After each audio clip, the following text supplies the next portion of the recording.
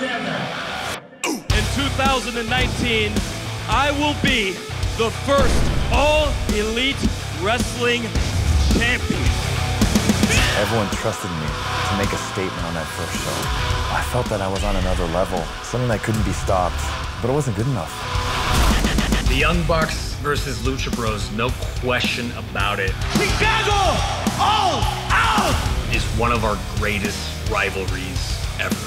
There's got to be a reason that Shawn Spears tore Cody Rhodes' head off. Cody crossed the line. He's changed.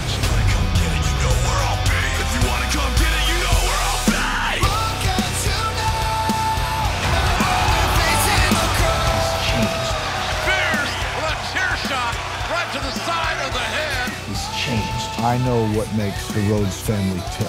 That blood that I saw pooling out of the back of his head may as well have been a mirror into your future. He wanted to know what it was like to live a month in the life of Kenny Omega's shoes. He wanted to know what it was like to be like me, to be called the best in the world. What happened, John? Deep down, I love it when you hate me. There's no real way to prepare for a match like this. They're calling this match the Escalera de la Muerte, which is Stairway to Death. This is their style of ladder match. because we are the best tag team in the universe. You can say what you want, you'll never be me. When the stakes are the highest, the Young Bucks prevail.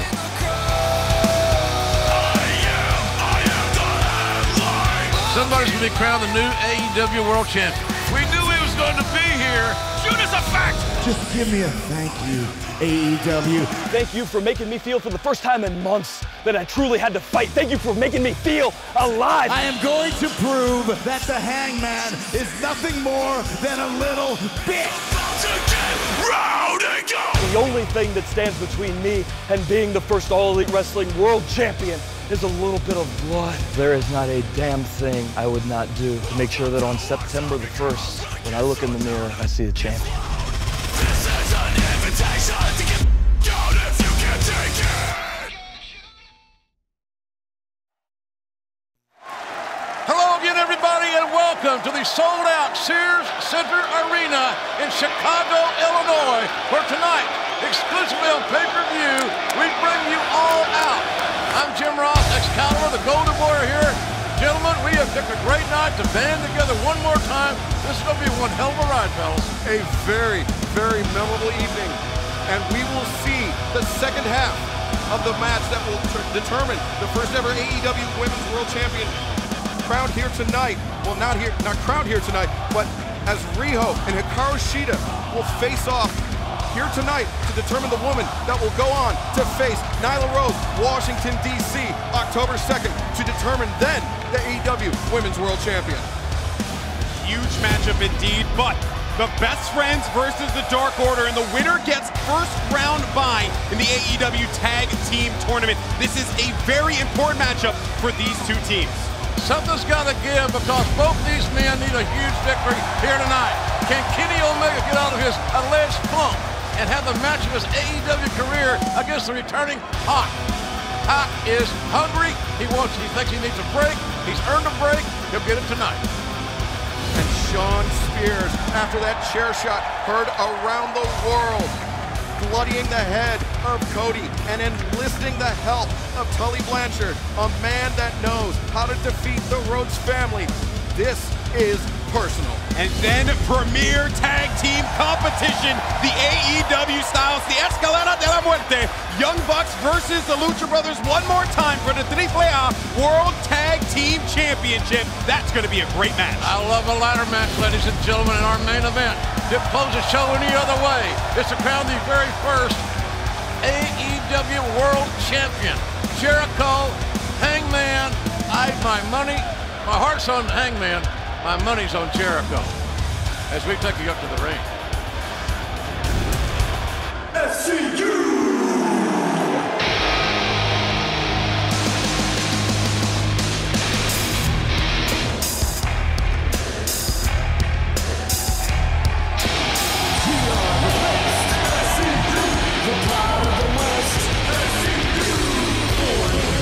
Well, this is the exciting way to kick off this amazing pay-per-view lineup. And again, thank you so much for inviting us, the AEW family, into your home. We appreciate your support, and I promise you that we're not going to disappoint you, especially this lineup tonight and this opener. This opener, three men I know extremely well. Frankie Kazarian, Scorpio Sky, Christopher Daniels, SCU. They are undefeated in trios competition. I mean, they've only had one match, but they faced a hell of a team at Double or Nothing when they took on Stronghearts, Shima, El Lindaman, and T-Hawk, and they won in decisive fashion. Golden Boy, I'm glad you're back with us on your second time with our group, and we're glad to see you again. Yeah, that's right. It's a pleasure. I get to commentate the best esports in the world. Now I get to commentate the best wrestling in the world.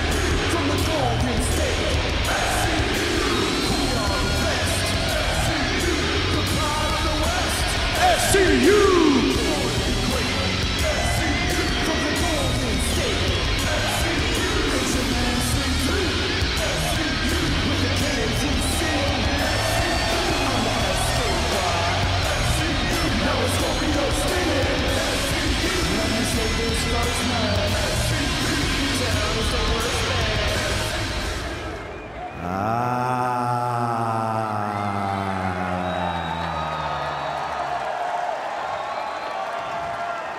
Chicago!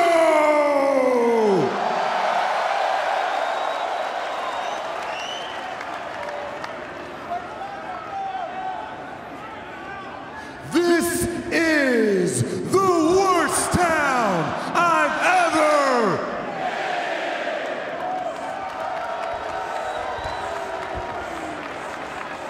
Well, well, well.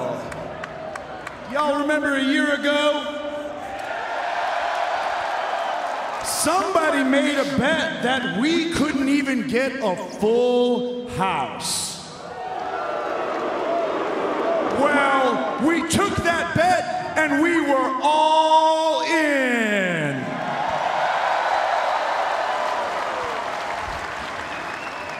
Well, now, new year, new dealer, new deck, new shuffle. And now you've got three aces standing in front of you telling you that without a doubt, AEW is all out. And on that note, I got three letters I love to say, and if you say them with me, it'll make my day. So how about on the count of three, we all go all out and we get a loud and a proud SCU. 1, 2, 3. SCU!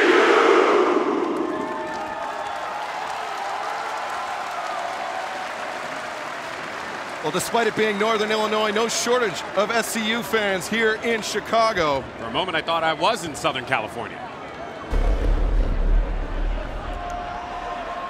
Did you feel that?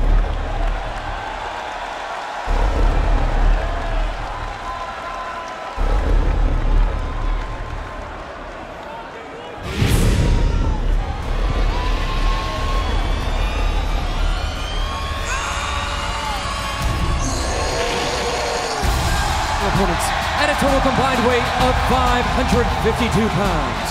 Marco Stunt, Jungle Boy, and Luchasaurus, a small boy, a boy, and his dinosaur! The boys and their dinosaur, the Jurassic Express, whatever you want to call them, they are three of the hottest up-and-comers here in All Elite Wrestling, and they are all looking for their first victory. You know, one of the great things about wrestling fans, they don't mix words. They tell you what they like. They tell you right away, more often than not. Yep. Since day one, this trio we just saw introduced have been extremely popular everywhere we've been. Yeah, and everywhere they go as well. They love the Jurassic Express, and for due reason, because this team not only brings the hype, but they bring it in the ring. Well, the team of Jungle Boy and Luchasaurus actually came together about 10 years ago when they both started training in Southern California. Marco Stunt, a recent acquisition to their coterie, as they saw him getting bullied backstage in Jacksonville. And Luchasaurus, the biggest man in most rooms that he walked into, walks into, stepped in and protected Marco's stunt, adding him to his group. And so I would say, despite the imposing size of Luchasaurus, SCU still with the size advantage. Yeah, and the thing about also that experience advantage. You know what, if Jungle Jack Perry there gets isolated, or Marco Stunt, who, by the way, I looked at my info sheet, his weight is unknown. That actually will work out to his advantage, I would say. But look at this crowd, man, on their feet for Jungle Boy. And then the veteran, Frankie Kazarian, right in the middle of that ring. This is a tale of generations almost. Kazarian's been at this for such a long time. To go toe-to-toe against Jungle Boy here. This is the best way we could think of to start All Out. And boy, this is already, I'm excited. This is a one-fall match, ladies and gentlemen, 20-minute time limit. JR, you mentioned the experience advantage for SCU, a collective 64 years of combined experience for them, 16.5 years for a boy, and their dinosaurs. So SCU, well, but there we see Jungle Boy pulling almost a Magistral there from Kazarian, trading pins. Referee Rick Knox right on the spot. One count for Jungle Boy. Kazarian kicked out. Perhaps the leg rolls through, captures the shoulders. There was no shoulders really at all, quite frankly. There was no pinning predicament. And I think that Frankie Kazarian knew that full well. He's proving a point that he can take down Jungle Jack there anytime he wants. Yeah, Jungle Boy's speed, perhaps one of his greatest assets, as well as his boyish good looks. Indeed it is. Kazarian sleep though on Kazarian. Yeah, I mean, back in, soul butt there to the midsection, knee lift, and lariat combination. Kazarian's got untapped talent in my estimation, even though he's a seasoned, talented, highly skilled veteran. His best days in the ring, in my view, from what I've observed, are yet to come. Yeah, we've seen a lot of impressive tag team action from SCU, both in trios and combinations. STO there from Christopher Daniels, the doctor. A really good teamwork, seamlessly using their 5 count to their advantage was SCU. Smart teamwork. That's why I think they're going to win this match, simply because of their experience. It's that, yeah, it is that experience. They've been teaming together, Kazarian and Daniels, for such a long time. It is no surprise they're going to bust everything out of the woodwork here to win and All Out. Nice Hurricane Rana. Step up Hurricane Rana there by Jungle Boy. Jungle Boy charging across the ring. Bipasso there by Daniels. Jungle Boy goes up to top, blocks the wild right hand from Daniels, chop to the chest. Now Jungle Boy spring up to the top, Arabian style arm drag, taking Daniels across the ring. Drop kick from Jungle Boy takes Daniels off his feet. And now making eyes at his dinosaur in the corner. The big man seeing his first action of the evening. This could be a difference maker right here. And because Kazarian, SCU didn't have the advantage on the little guy long enough to put him away. Now the biggest man in the match is in there with a lateral press. Only a 1 count as Daniels able to kick out almost immediately.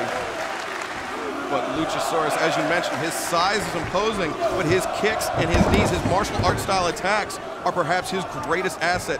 He hits that tail whip, that hook kick, that reverse hook kick from out of nowhere, and that falling slam. And that's what's so impressive about Luchasaurus, because not only does he bring that strength, he brings the speed. That's a scary combination. But speaking of speed, you got Marco Stunt entering the ring now. Weight unknown, pound unknown, Hurricane unknown. Nailed that one. Assistant Hurricane Rana followed up by the charging drop kick. Catching that little guy, we were like trying to pour smoke through a keyhole. Almost impossible. You know, it's like I left Fortnite, now I'm here. Hurricane Rana there by Marco Stunt, the pride of Olive Branch, Mississippi. Now double Irish whip on Kazarian into the corner. Kazarian goes over the top to the outside. I think he tried to land on the apron, but couldn't get his footing. Keep your eye on Jungle Jack Perry. Keep your eye on Marco Stunt. Tope suicida onto Daniels. Daniels, I believe, the back of his head. And the hits just keep on flying. Jungle Boy blindsiding the other 2 members of SCU. No way. As Luchasaurus standing tall, center of the ring. Give him a shot, kid. No way. Oh, Luchasaurus! I wasn't expecting that. That's athleticism for a monster. Well, that could be a major face in the long-term future of AEW. His name, Luchasaurus. Luchasaurus bringing the most experienced member of the opposition, Christopher Daniels, back into the ring underneath the bottom rope, with Marco Stunt looking to climb up on the shoulders. An assisted tag team attack as Stunt diving body press off the shoulders of Luchasaurus. 1, 2, no!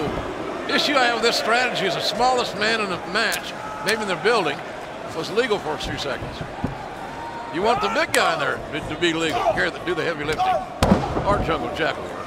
You're going to need more mass in order to pin their opponent as well. That's the problem here, right? If it's going to be Marco Stunt, at this point, it's very easy for him to just be able to lift him right up. We still don't know what he weighs. It's a matter of doing the math. Jungle Boy, though, what he lacks in mass, he makes up for in height. He's got a good stature, he cuts a good figure, but he's like a young NBA rookie that needs to put on size as Scorpio Sky comes into the ring. And he will. Goes under. See there, right there's a good point. Scorpio Sky overpowered Jungle Jack there, but he's got more mass, more body weight. There's a blind tag made. Ducks under the back elbow, and Kazarian there with the leg lariat as Jungle Boy was coming over the back of Scorpio Sky as he went for the trip. But yeah, as Jungle Boy puts on size, adds mass, he will become a force to be reckoned with. I mean, he already is here in AEW, but even more so. He's been very impressive every time I've seen him. He's getting better every time I see him. That's a great direction to travel in. You know, he's amazingly gifted athletic. Every time it's Scorpio Sky, this man gets in the ring and he just pulls magic out of a hat each and every time, JR. The talent that this man possesses is unreal. Look at that. I agree. Tremendous vertical leap. This is a six-man tag team matchup. We mentioned earlier, 1 fall 20.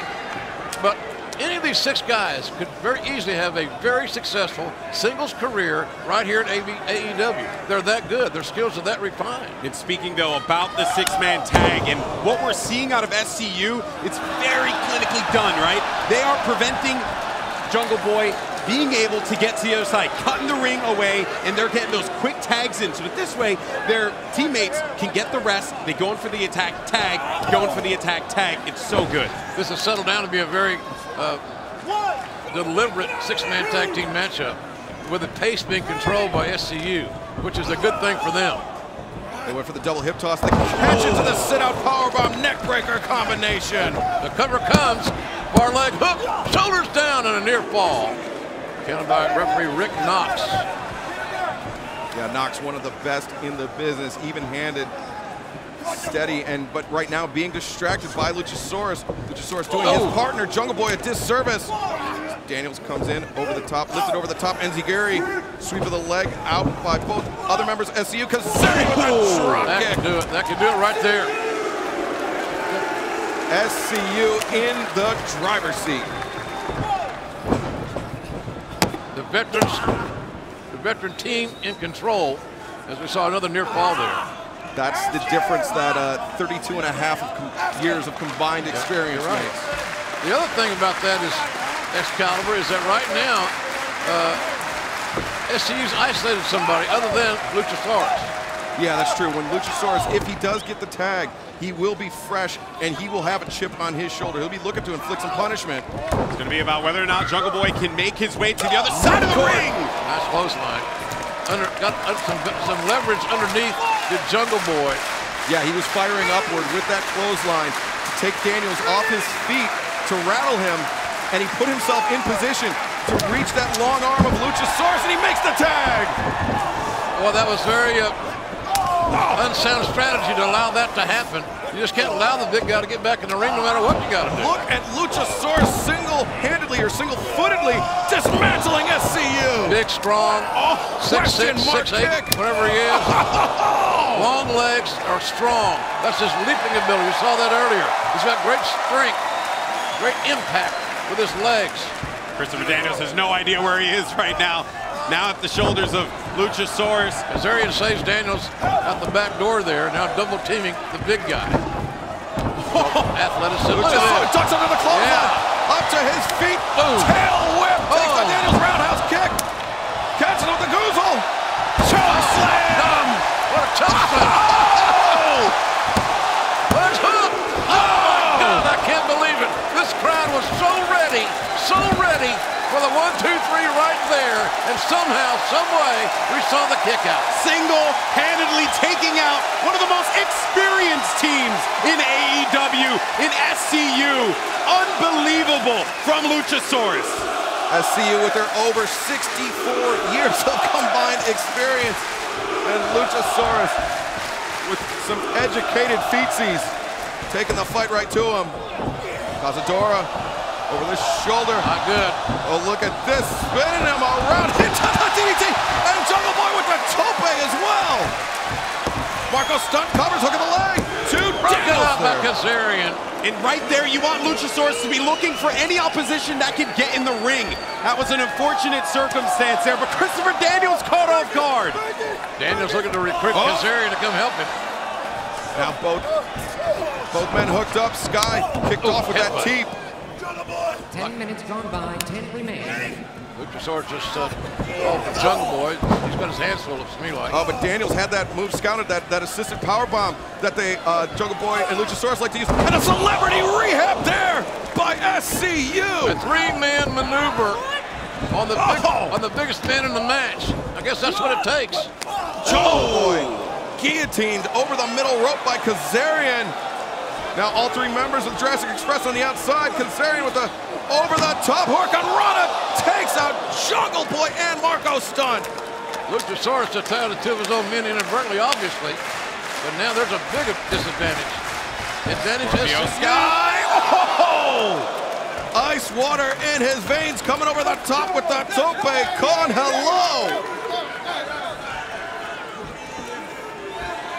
And now Jungle Boy rolled into the ring. He has been isolated by, no, actually Marco Stunt in the ring. They're looking maybe for the BME. Oh no. Oh no. Oh no. Are you kidding? Daniels, best melts ever. Kazarian clears out Jungle Boy. 1, 2, 3, and that is it. Academic from there. SCU with a tremendous victory. The winner for this match, SCU. Not a popular decision with a sold-out crowd here tonight. They like the Jurassic Express a great deal, and for many good reasons. But SCU going now 2-0 in trios competition here in All Elite Wrestling. I simply don't know who can stop them. When all three of them are together, they are dynamite. They are incredible, and they are scary for anyone else in that locker room that wants to go up against the three of them. They are firing on all cylinders, but they are actually showing a good bit of sportsmanship here, checking out Marco Stunt and Jungle Boy. After that BME, that finisher that put both Jungle Boy and Stunt on the ground of their heads. Here we see a handshake, great sportsmanship. Refreshing to see occasionally. And as you mentioned, JR, Jungle Boy has an extremely bright future. Yeah. But right now, Luchasaurus, he very well could be the president of AEW if he decided to break off the singles competition. Jurassic Express thus far winless here in AEW. Take a little look at some of the highlights that are opening match here tonight. A lot of flying, a lot of high impact, a lot of risks being taken, and some fun being had. Maybe a little too much. That might have been what caused the Jurassic Express. This moment right here, I could not believe the dinosaur went to the sky. I didn't think that was possible. But hey man, 2019, anything's possible. And for as impressive as Luchasaurus was, we see here the strength, the agility, just completely on display. It was the experience, it was the maturity of SCU that allowed them to come away with the victory here tonight in the opening contest on All Out.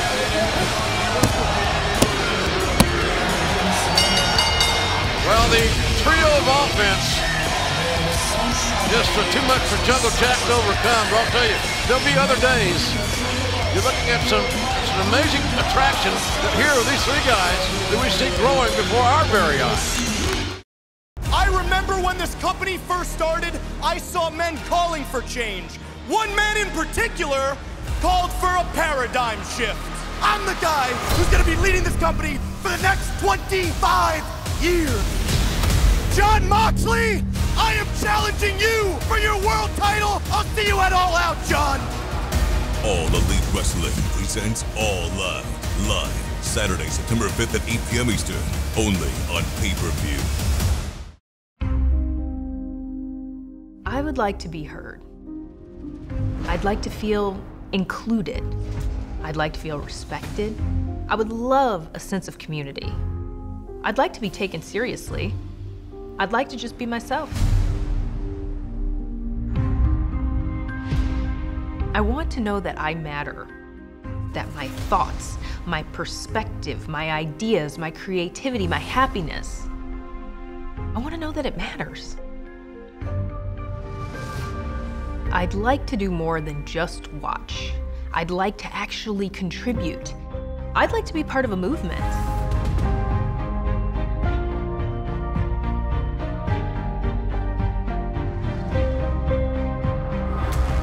I'd like for everyone to feel confident in their own heels.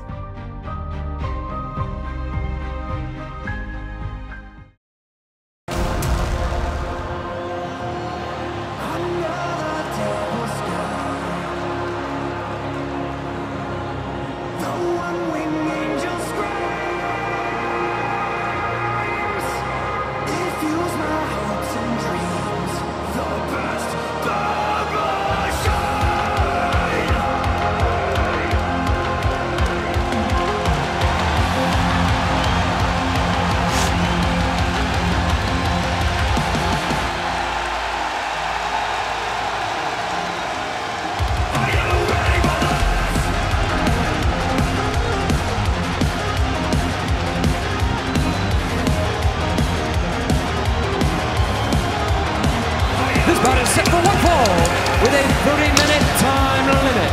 Approaching the ring first from Winnipeg, Manitoba, Canada, weighing 215 pounds, Kenny Omega!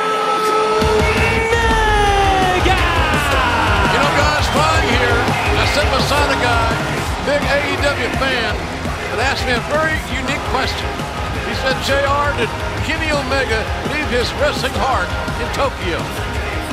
That's a tremendous question. Kenny Omega, the Wrestler of the Year in 2018 and 2019.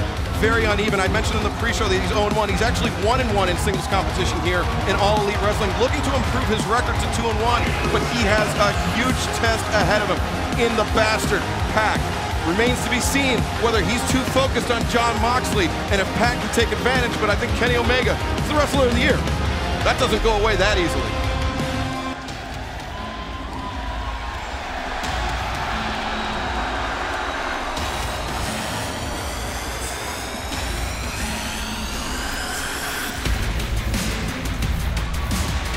And his opponent from Newcastle upon Tyne, England, weighing 206 pounds, he is a Bastard Pac!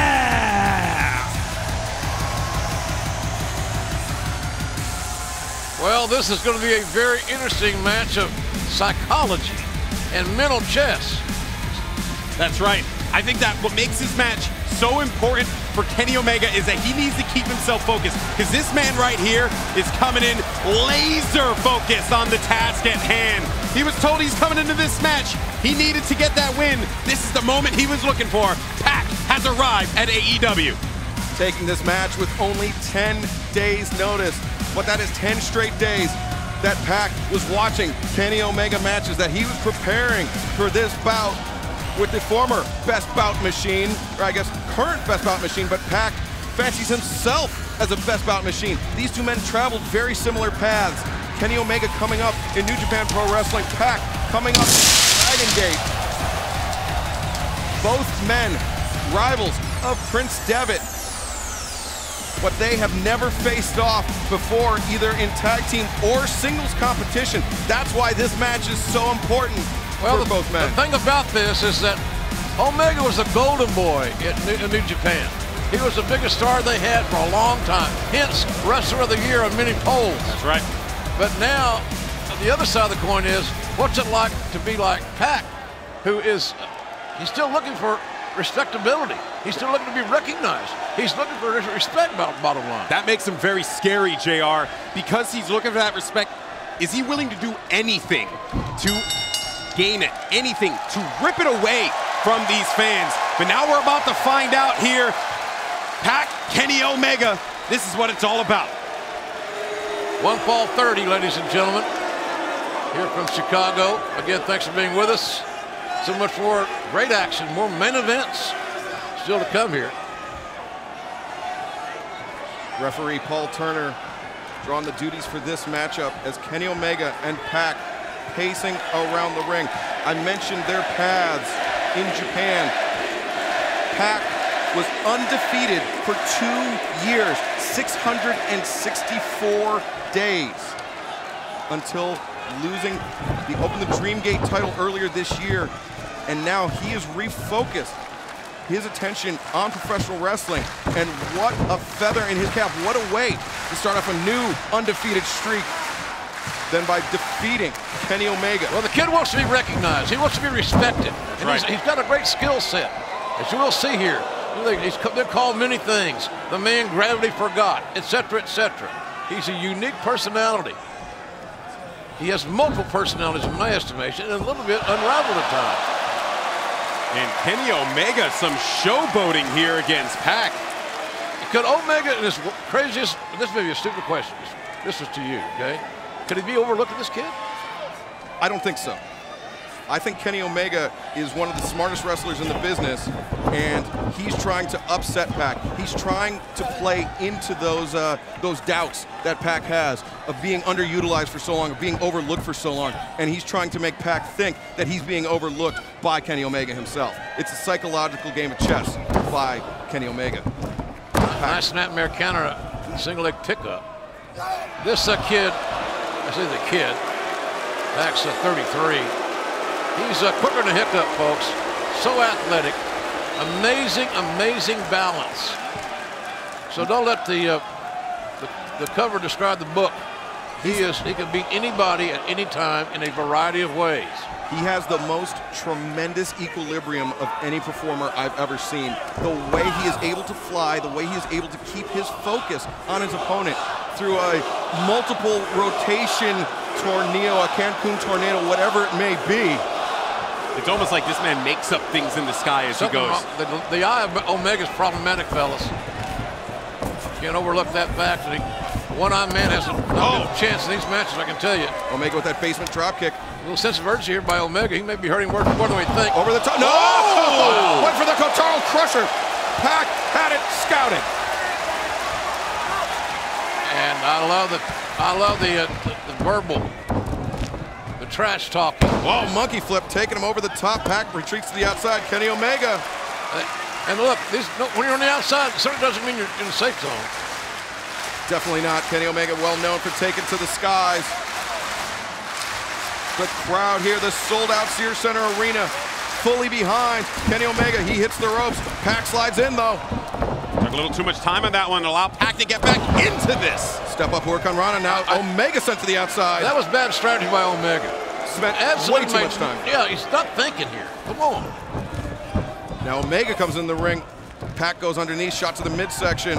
Bandera up and over the top. Pac lands on his feet, though, on the outside. The balance we talked about, the agility and the balance. Omega. Over the top with the Pescado, but Pac counters with the anti-air. Omega might as well have put a neon sign on his back. Then I'm going to do a crossbody over the top. All those dudes on the front row wearing those black T-shirts saw that. He went for that plancha, but Pac hit him with that rising upward kick. Just a punt to the chest, but Pac sent into the barricade here at ringside. That's more like Kenny Omega. Desperation counter. Absolutely, and very physical, and then his ability to follow up. Kenny Omega is one of the most intelligent, cerebral wrestlers I have ever been around in my entire career. I've had the privilege of calling some of his great matches, the three with Okada, for example. And he's a phenomenon. But sometimes you just get out of your groove. You got to find your rhythm again. That's all I think this is, finding Kenny's rhythm and getting his confidence back. Oh, now sending Pac into the other barricade here at ringside. You know, as we mentioned, at the top of the show, Pac, though, with the counter, the boot to the jaw of Omega. It seemed like Omega was focused exclusively on Moxley. Pac comes up, pop up. Oh, no. Pac knew his jeopardy and slammed Omega, the back of his head colliding with the rim of that railing. You got to wonder if today, when he got out of bed, that Kenny Omega was thinking more wrestling-wise about Jon Moxley than he was about Pac. Very true. It's very true. And again, I hate to hark on it, but Moxley had just a completely different approach in the ring versus what he's going up here against Pac. Pac will go toe-to-toe with Omega with the speed, with the strength. He's capable of doing all of that stuff, and he'll take to the sky whenever he wants. Yeah, Moxley, much more grounded fighter. Loves to use that brawling technique. And Omega sent into the barricade once again. Referee Paul Turner. No one can ever question Kenny Omega's toughness, his will to win and be great. You think he didn't like being voted the Wrestler of the Year with all his peers around the world? Here's the #1 guy, folks. And a bunch of polls, online polls.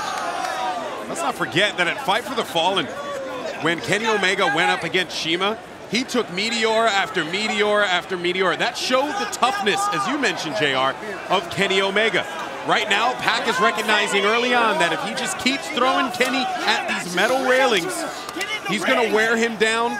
He's going to have him right where he wants him. Or get disqualified if he's not careful. That's the thing about it. Yeah, Paul Turner being very liberal Very here. liberal. I was going to say that. Good point. Very liberal because there could have been a count-out situation a couple of times. Very much so. This is a dream match. Paul Turner doesn't want to have this end in a count-out. But, Goldie, you mentioned Shima and Kenny Omega's match with him. Shima, a mentor of Pac's. Right in the face. Right in the face. Now, he goes for the cover right now. Right here. He may have it. Talking about Pac. That man is a bastard. Well, he's a dumb bastard. We're not making the cover. I can tell you that because that was one of the most dynamic drop kicks I've ever seen in my life. And Omega's just out wrestling around. It seems like Pac may be intent on punishing Omega and making an example of him. Are making a big point on global television. That's very true, JR. This is a massive opportunity for Pac. We're going to TNT very soon. This is what you want to see. Start things off and really put your stake in AEW. That kick was right over Omega's ear, which will screw this equilibrium. Notwithstanding the fact that that Irish whip's going to hurt, cover, lateral press, and Omega reaching down with one leg and that one shoulder just off the canvas long enough to break the pinning predicament.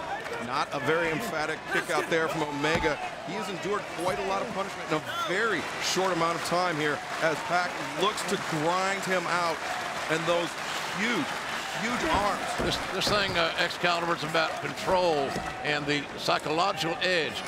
Pac is getting the psychological edge right now on Kenny Omega because he's controlling him. He has grounded Kenny Omega.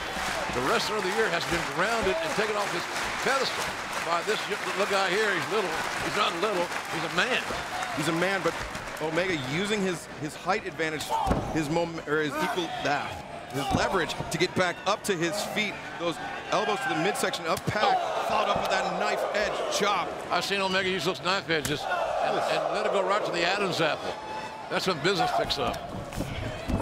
Omega coming in with that high boot across the jaw. Pac, though, gets a wide base and sledgehammering the back of the head, the medulla oblongata. You got to be impressed with the resilience of Kenny Omega. Trying to stay in this one. Followed Pac right in. A lot of momentum. Clothesline up and over to the floor. Welcome Pac to AEW. This goes to show, again, the intelligence in that ring that Kenny Omega possesses. That's something that Omega probably would have done. Gone to the ropes, went in for a big hit. And Omega scouted that one perfectly. Now he's looking for the opportunity here. Another big chance. It's all or nothing, seemingly for Omega, but he goes downstairs, the low baseball slide, with a lot of power, found his mark. And now, Omega blocks. And Omega immediately comes up clutching the back of his head. And whether we like the stylings or not, irrelevant. And it shows you the urgency that Kenny Omega now possesses to put this damn match away. But I think actually I said knee, but it was his ankle colliding with that top of the barricade. You see it right there. The back of the head. I mean, that's a high-risk maneuver That is the textbook definition of why it is such a roll of the dice. Actually, feast or famine as a rule. Omega's up. He's shaking. Yeah, he is. And that's also plays into his hand psychologically. So we just, you know, the fans of Kenny Omega, which I count myself as one, quite frankly, and Pac for that matter, you just want to see him get his edge back. He was so amazing to watch, and he had his full edge. By 20 remains. We are 1/3 of the way through the time limit of this match. 10 minutes have elapsed. And now Omega up to the top. Pac has his back. Back of the head. The back of the head, the missile drop kick. Front face lock. Fisherman's Buster, center of the ring. Hook of the leg, 1, 2. Now Pac kicks out. The near leg was hooked, very sternly for that matter, but just not enough. But Omega has fought his way again out of a big hole back into the fight. You gotta love that if you're a Kenny Omega fan. That's right. It's one of the things that everyone here in this building loves about Kenny Omega, the ability that he has to just pick himself right back up. That's why he has been regarded as the best bout machine in pro wrestling. Well, Nelson, but the ropes will cause a break, but not without some payment. Yeah, Omega keeping the attack on Pac. He's focused, he's looking for that Snapdragon suplex with the point of the elbow of Pac, catching Omega right on the nose. Omega, though, has a fireman's carry on Pac. Pac struggling, you can see bicycling those legs. Omega, look at the hike up the green overalls. Nope, Pac had it scouted, shoves him off into the corner.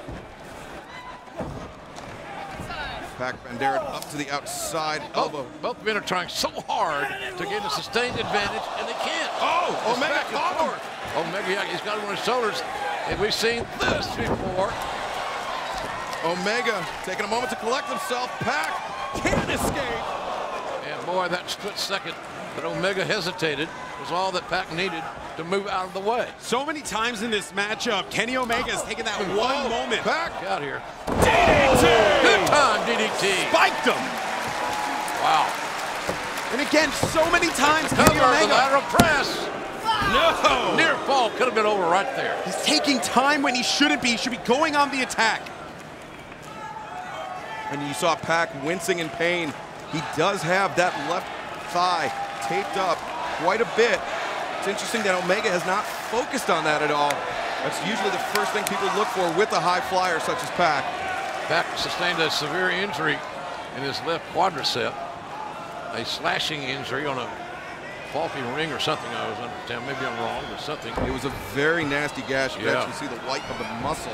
But now He's here. It's not affecting Pac's mobility at all as he heads to the top quick as a cat. Maybe for the Black Arrow? No, Kenny just gets right out of the drop zone. Shows Omega's awareness, but he's not in a safe zone. But Pac still up on. Oh, look at this Pac. Change position. Look at this. Pac changing position. Omega with his back turned. Oh, Pac! Off the top, crashing down on Omega to the floor.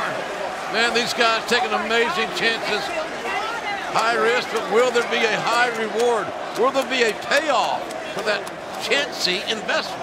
And we take another look at it. You can see Pac, that agility. But look at those ankles. Look at those shins crashing against the barricade. There isn't a lot of real estate there to work around in the outside. So when you go for those high-risk maneuvers, you're going to pay for that dearly. And Pac clutching the leg now. Just as Omega came up, clutching his leg earlier, Pac doing the same. Both men, no pun intended, on equal footing. Referee judicious enough to allow these men to give them a chance to get back in the ring to continue this match. The question he has to ask himself, are they in a physical condition that they can defend themselves to some degree? If they're not, you got to stop the match. Turner believes it to be true as Pac, oh, look at this, limping. So now you make mistakes when you're hurt. Yeah. And now you take more chances than you normally would when you're in pain. You look for those shortcuts. You look for the most expeditious end to the match as Pac taking a long time to get up to the top. He's looking for that Black Arrow. Bad wheel, that right ankle's obviously problematic. 50 splash! That's it. That's got to be. No, it's not it. Omega reaches down, resilient as he could be, and kicks out before the 3. I just can't believe that Pac was able to go up to the top rope and hit a 450. Effectively on one leg. Madness, utter madness. He's an amazing athlete, this young man from the UK, I can tell you that. And I hope he's found a home here in AEW. Yeah. The world needs to see more of this young man, I can promise you. Think of what a victory here for Pac would do to the AEW World Championship title picture. Hangman Page, Chris Jericho later on tonight. They will be facing off, and if Pac secured the victory, that would put him immediately in the discussion of potential challengers. Both men back up to a vertical base. However, Omega is spaghetti-legged, as we have said. It comes with a chop. That chop a little high on the chest, as you alluded to, JR. Yeah. They get up there in that Adam's apple area, then everything, your attitude changes immensely. Everything, two-man exchange. I gotta think Omega's got the advantage in this exchange. A little taller, a little heavier. Omega definitely has slugged it out with some of the best strikers in the world. Hawk is taking every bit of it, and Omega keeps dishing it out with no cease or restructuring of his offense. Pac just eating shot after shot, those boxing elbow strikes. Pac on roller skates, but fires in with elbows of his own. 3 big-time elbow shots. The point of Pac's elbow catching Kenny Omega right on the temple. Oh, God. What impact, right in the Omega's eyes wide open. Omega. Knuckle bomb, Omega's tossing Hawk around like a lard dog. Beautiful spine buster. 1, 2, no! Boy, it's really hard to get that final 3 when you're not covering your shoulders. Had Omega pulled in his ankles, had he collected his legs over Pac's shoulders, he may have secured the 3 count. It certainly gives him a better chance than what we saw. He'll go back and look at this tape and realize exactly what that was all about. But in any event, Omega's battled back into I'd say a lead in this matchup. It's been back and forth, through and through, from start of the bell all the way up until this point, fellas, but Kenny Omega's feeling it. He's signifying the end is near, I'm thinking. About to say goodbye and good night to Pac, but Paul Turner got pulled in by the Bastard. And now Pac goes to the outside, springboard in. What a drop kick. That's a counter, folks. That's a counter, the drop kick in midair. Nowhere for Pac to go but down. That's being kicked in the face. He's got him up, he's got the legs crossed. Almost like Ushigurashi across the knee. And that's going to be to the back of the head, the target area that he's going to want if he's going to bust out that one trigger. Well, ain't if he's going to bust out the V-trigger. He's going to use it all the hell if he can. And look at Pac up there, navigating pretty well on those shoulders. Fighting his way out of it. Pac trying to fight his way out of this predicament. He's not in a good place up there. Kenny trying to counter into Kreutz. Suplex. 1, 2, no! Pac again kicks out. Pac the kick of the legs. That belly-to-belly suplex was perfectly nailed. It was perfect execution. But you're not talking about an easy mark here with Pac. That Kreutz Wrath, center of the ring, Pac, it was all incumbent upon him to kick out, and he did so. But Kenny Omega pressing the attack, keeping focused on Pac. This is exactly what he needs to do.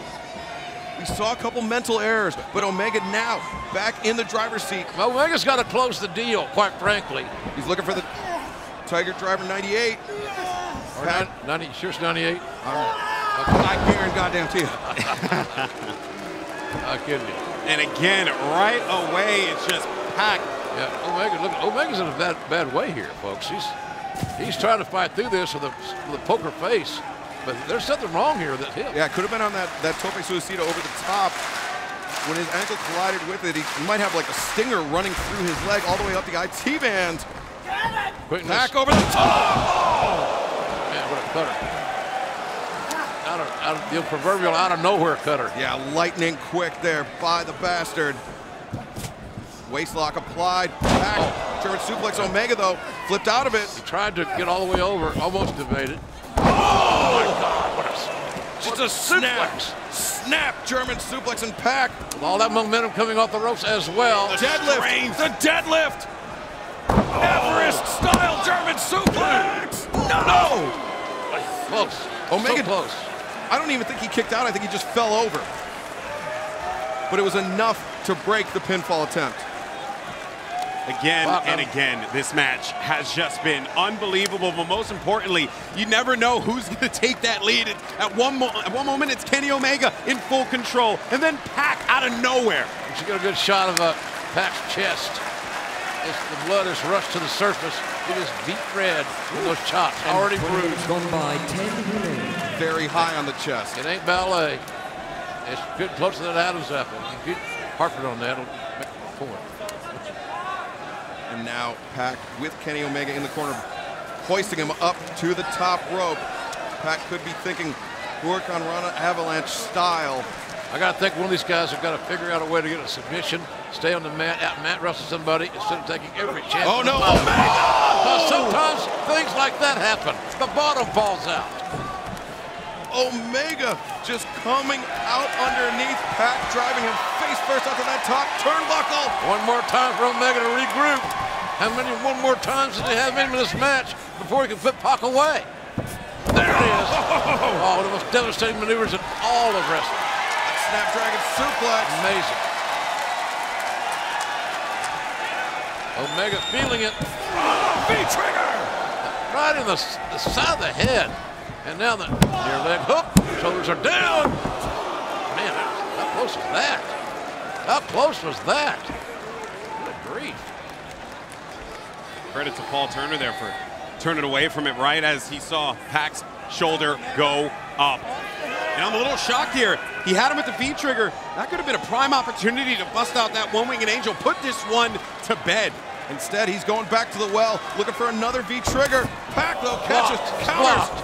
It's blocked by Pac. Saw that coming, blocked it, nicely done. Soul butt to the midsection. Yeah, man, the solar plexus, let me tell you, that takes the air right out of you.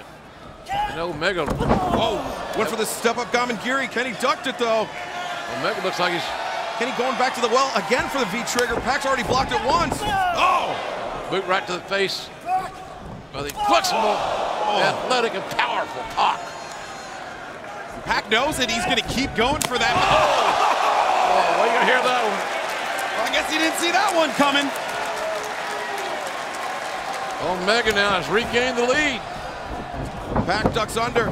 Both men duck under. Pace quickens. Catch him right under the jaw. Kenny Omega needs to put Pac away now with alacrity. Behind, goes for the Poison Rana. Pac escapes. Poison Rana. Oh. Kenny Omega rolled through. No. Both men are perspiring profusely. They're both slick. It wasn't clean, but Kenny seemed to catch the worst of it. Pac with an elbow strike. Hey, both these guys are in bad shape. I just got to tell you, they know it's a 30-minute time limit. Yeah, this is a race against the clock at this point. Tonight's the wrestling mortality. It's looking them right in the eye as the clock continues to run. Those knife-edge chops losing some pepper there. That knee, though, certainly had a lot of it. Boy, now they're going back to getting off the top turnbuckle, trying everything that they could think of to becoming more ground-oriented. As soon as I say that, Omega, Omega elevates Pac. Looking for that one-winged angel. Can't blame me for that. Pac, though, very low on the back. He's in a fireman's carry. And look at this. Oh, he's got him hooked in. He's got him hooked in for the brutalizer. The bastard has the brutalizer locked in on a standing Kenny Omega. Omega been tapped. It's a submission. Omega being stretched by Pac. Look at this, look at the pressure. Kenny Omega is fading. He is fading. Omega's eyes are closed. The brutalizer locked in. Pac. Are the shoulders down? No. He put him to sleep. What's Pac with the brutalizer? The bastard put away the best bout machine. Fans cannot believe it. The winner of this match. That Omega had to, the match had to be stopped. He couldn't defend himself. It was his eyes were literally rolling in the back of his head. The referee made the only call, folks, that he could make. There's some are booing here. You may not like it, but the safety of the athlete is first and foremost any and every time. And what a tremendous counter to that one-winged angel, that brutalizer. He hit it from the shoulders on a standing opponent. Usually it's a more ground-based move, but Pac catching Kenny Omega, and Omega making a lot of mistakes that he does not usually make tonight. How many times did he have him right where he wanted him? so many times, and he just could not put it away. Pac picks up a massive victory here at All Out. Both these main event talents showed an amazing amount of resiliency and toughness. How many times did they find themselves in a hole and fight their way back out of it to gain an advantage, but just couldn't close the deal every time? That's great counter wrestling, and two guys are in amazing condition. And Kenny Omega now just rousing. He was asleep, and if I had to guess, he's probably dreaming of Jon Moxley. He underestimated Pac, JR. I had a lot of faith in the psychological prowess of Kenny Omega and his ability to get under the skin of Pac, but it seems like he really was underestimating, like you said. Well, it seems like, based on what I've seen tonight, what I've heard before tonight, that the Kenny Omega Moxley thing is far from over, it would appear to me, I'm just speculating, and that Omega's not going to be content until he gets his hands on Moxley and settles the score.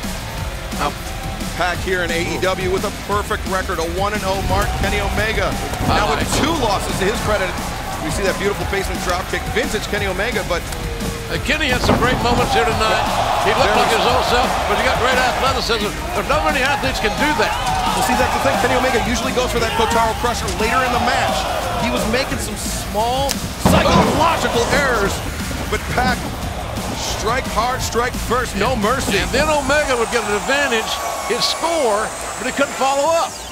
So, he would just... Now right here. Right. Should have been a pinning predicament. He should have won the match. But, look at the resilience here. Boom.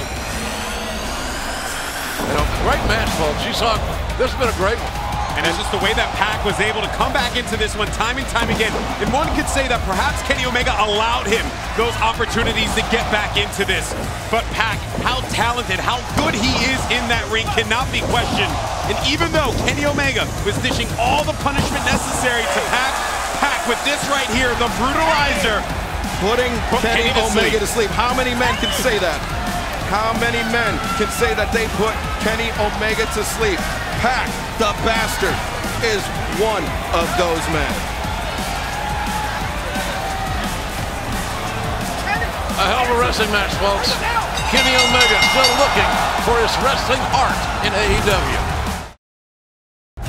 The event that started it all. Ladies and gentlemen, we're talking about a super card here. Has become the most anticipated pay-per-view of the year. Unbelievable! On Saturday, September 5th, the greatest champions in the sport today will face the next generation of contenders. The biggest card of the year, without a doubt. All Elite Wrestling presents All Out. Live, Saturday, September 5th at 8 p.m. Eastern, only on pay-per-view. Now kids big and small can relive their favorite AEW moments at home with the brand new Unrivaled collection by Jazzware. The best bout machine has arrived. Big Trigger! AEW Unrivaled. Available now exclusively at Walmart.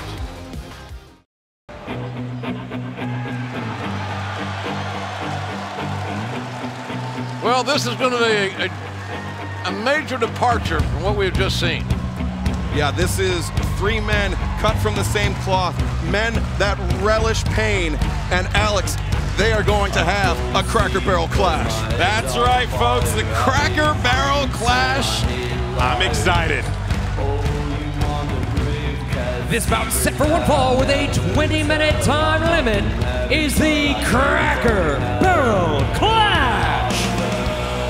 Approaching the ring first from Seattle, Washington, weighing 173 pounds, Darby Allin. Well, JR, Darby Allin is a young man that you got your first look at in Daytona Beach, Florida, when he went to that 20-minute time limit draw with Cody. Shocked a lot of people. Shocked a lot of people. Cody included. But he was also a man that was upstaged by Shawn Spears, and that is the impetus for this match. They met a couple weeks later, the Fight for the Fallen. He teamed with Jimmy Havoc and Joey Janela, but his sole focus was on getting revenge on Shawn Spears for upstaging Darby's moment. Very unique young man with a very compelling life story.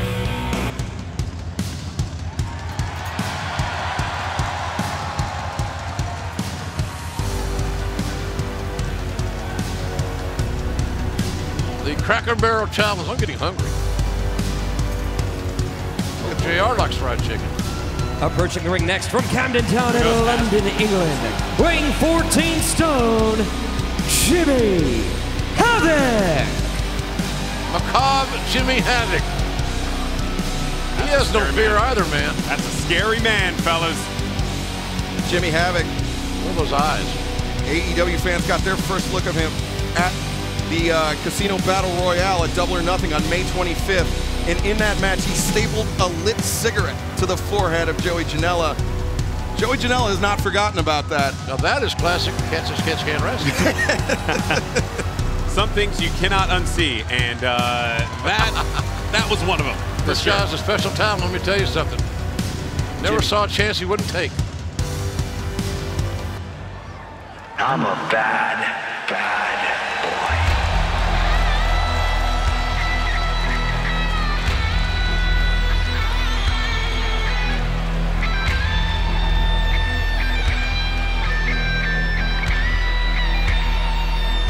And the third and final participant from Asbury Park, New Jersey, weighing 202 pounds, is the bad boy, Joey Janela.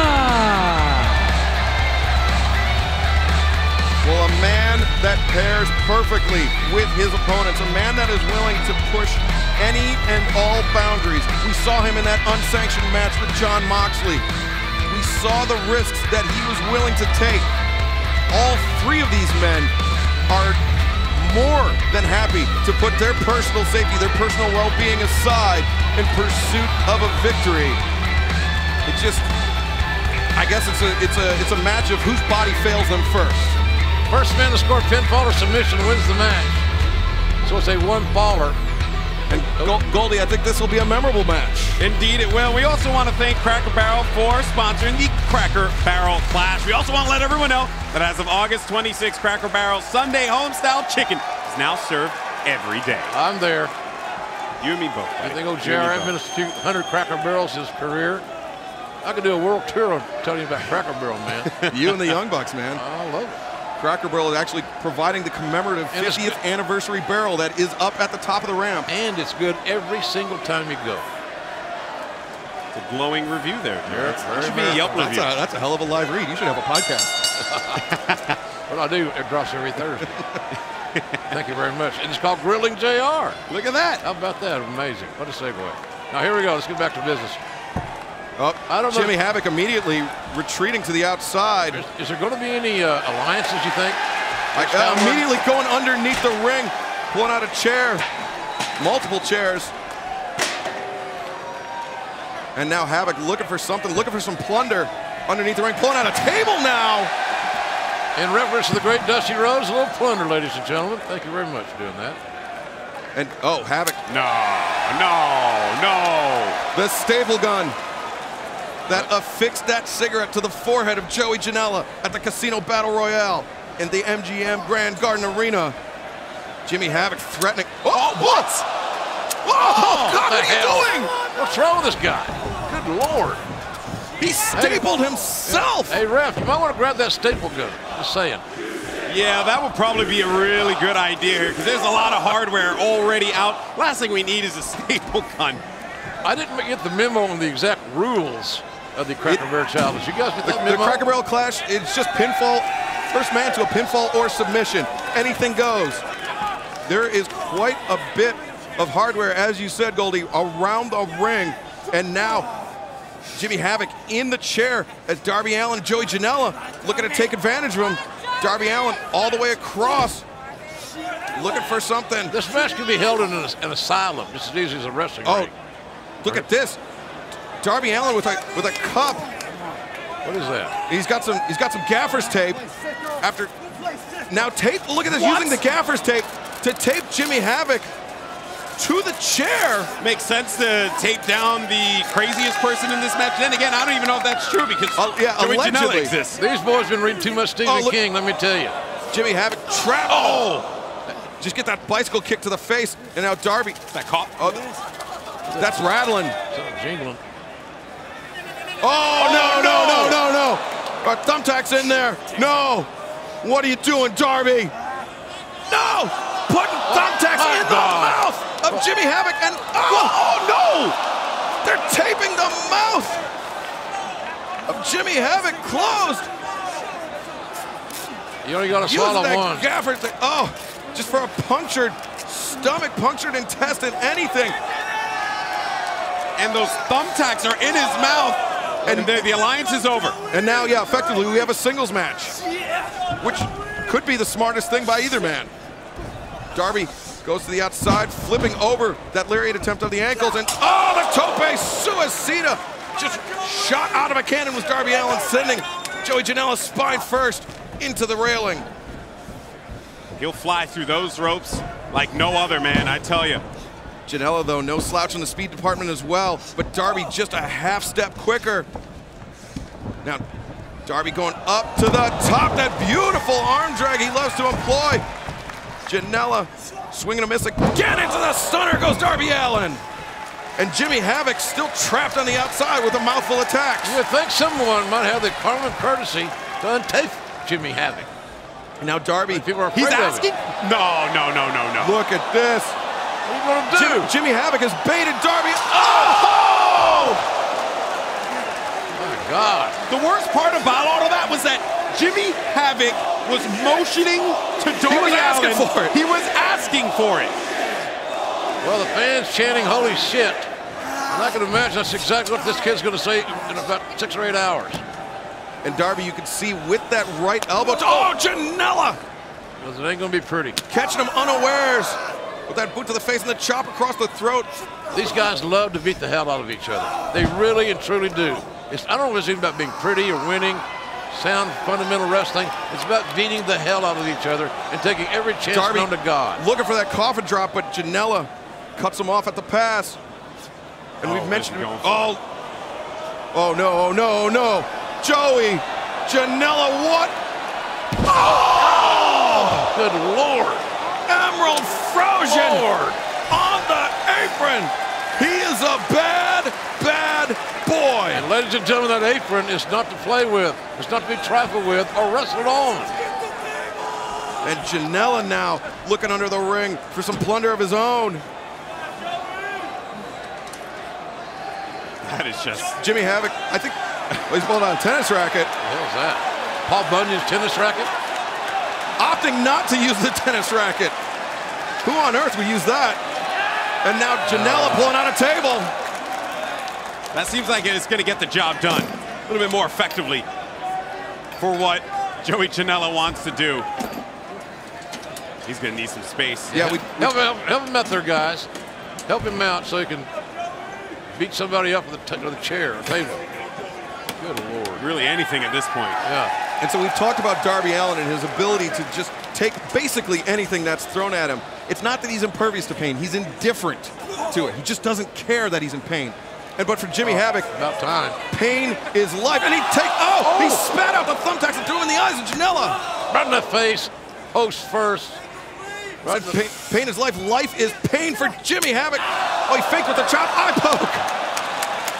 Havoc, the most experienced wrestler in this match. That's called the ship poke. Oh! Heard that one from all the way up here. And Havoc, despite his scarred body, despite his appearance, is an extremely well-trained wrestler in the British catch-as-catch-can style. He just opts to use this style of wrestling. That's how sick in the head he is. I don't know if you guys just saw, but he pulled out another staple gun. Where does he keep getting these from? And with the Shoryuken, planted him center of the ring, hooks the leg. Let's hook kick out. Bryce Remsburg saying it's only a 2 count. You mean the Bryce Remsburg? I very much so do. The one and only. And now, oh God! The paper cut between the extended fingers of Joey Janela. Now I know to some that may not look like it hurts, but let me tell you, I've had a few paper cuts in my, that is painful. No, not between the webbings of the fingers.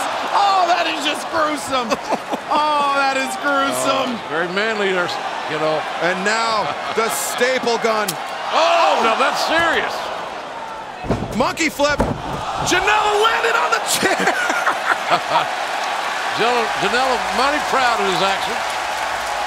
And that's with a staple in his forehead. No. Oh! JR, tell me that doesn't hurt. Well, I've never tried it. It didn't look very comfortable to me. I don't think I've ever seen that in a wrestling match Acid before. Rainmaker countered. Janela, brainbuster on the chair. I've seen brainbusters in the chair before, and that was one of them. Janela charging in Darby Allin. Oh! Folding him in half on that table with the flipping powerbomb to the outside. Darby Allin got back into the match, and he's right back out of it. And if you notice it, Janela was very high on the shoulders. We'll see it here on the replay. Look how high on the shoulders he was. And so Darby went down on the back of his head. His shoulders didn't actually even collide with the table. So that was effectively a flipping pile driver from Joey Janela from inside the ring through a table to the floor. I got a feeling the doctors here at AEW have plenty of work to do when this match is over.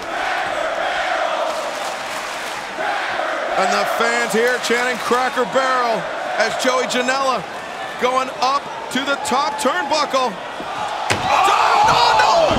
Janela! What the hell is he thinking? Jimmy Havoc moved out of the way! You're that thud? Jimmy Havoc moved out of the way. Nobody was home.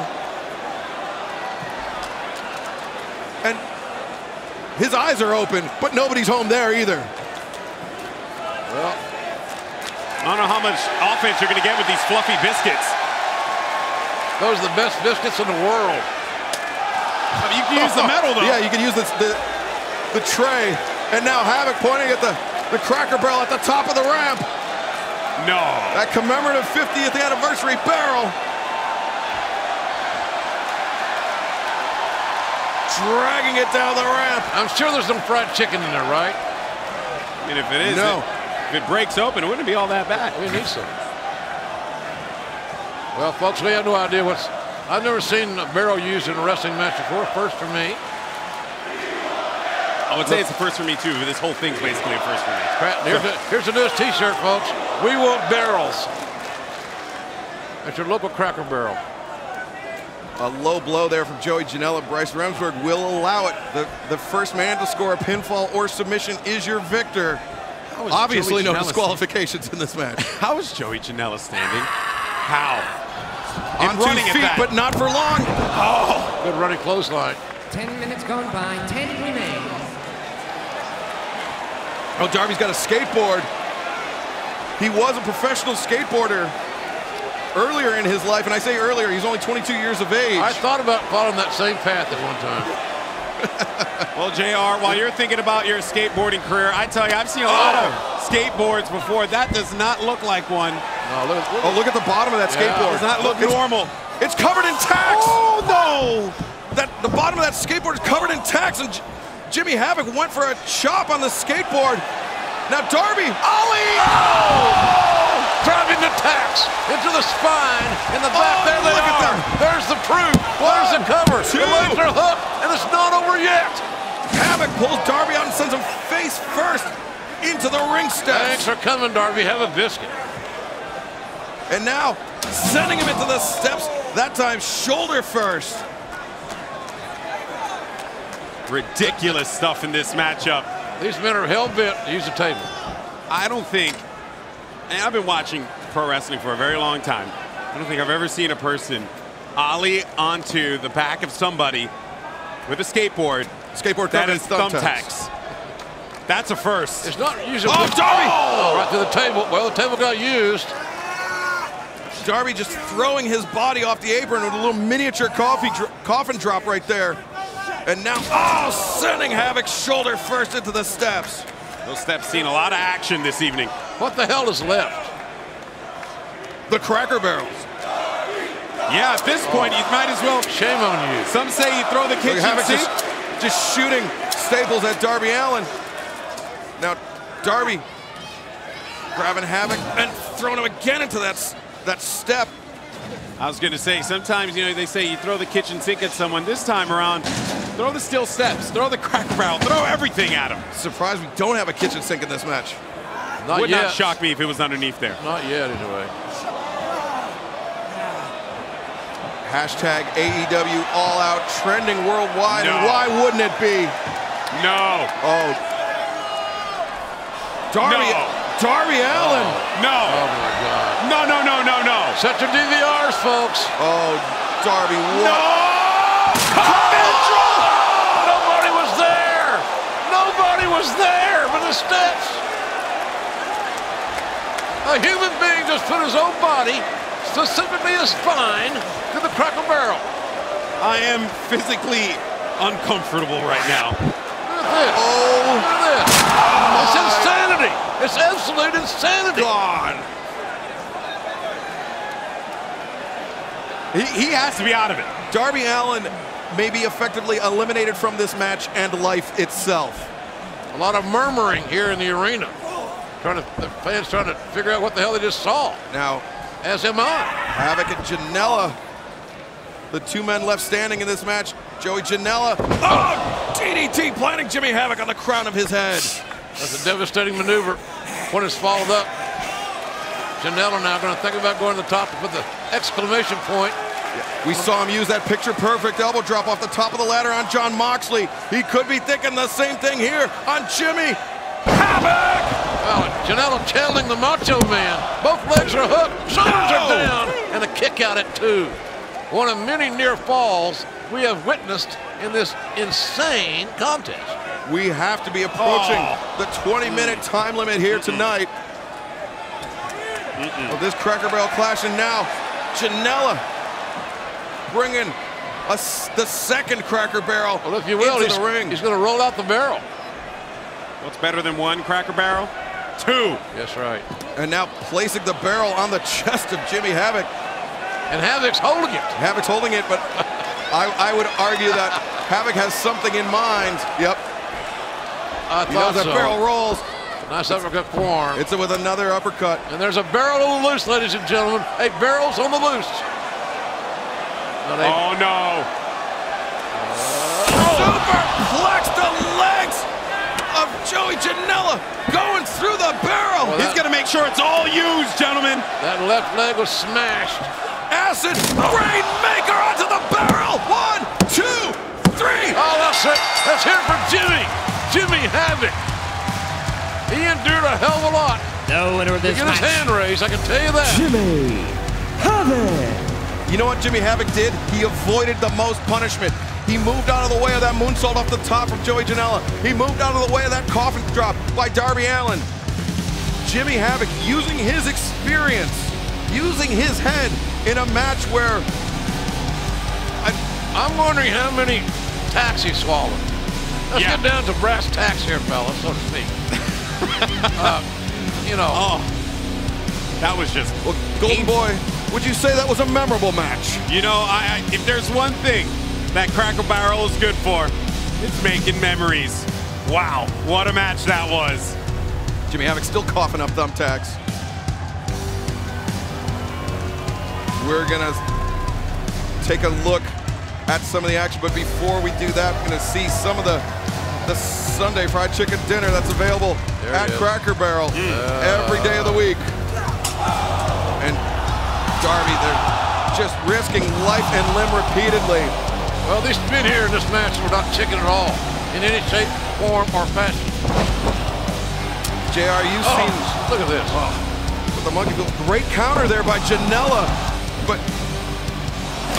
that just almost Canadian destroyer style powerbomb through the table on the floor. It's a wonder that any of these men can move. Insanity. Absolute mat insanity. And when you see it all played, one after another, you have to be concerned about all 3 of the men that participated in this matchup. I hope I'm wrong, but I predict that none of these men will ever compete in an over 50 battle royal. They're not going to make it that long. I hope I'm wrong. I remember when this company first started, I saw men calling for change. One man in particular called for a paradigm shift. I'm the guy who's gonna be leading this company for the next 25 years. Jon Moxley, I am challenging you for your world title. I'll see you at All Out, John. All Elite Wrestling presents All Out. Live, Saturday, September 5th at 8 p.m. Eastern. Only on pay-per-view.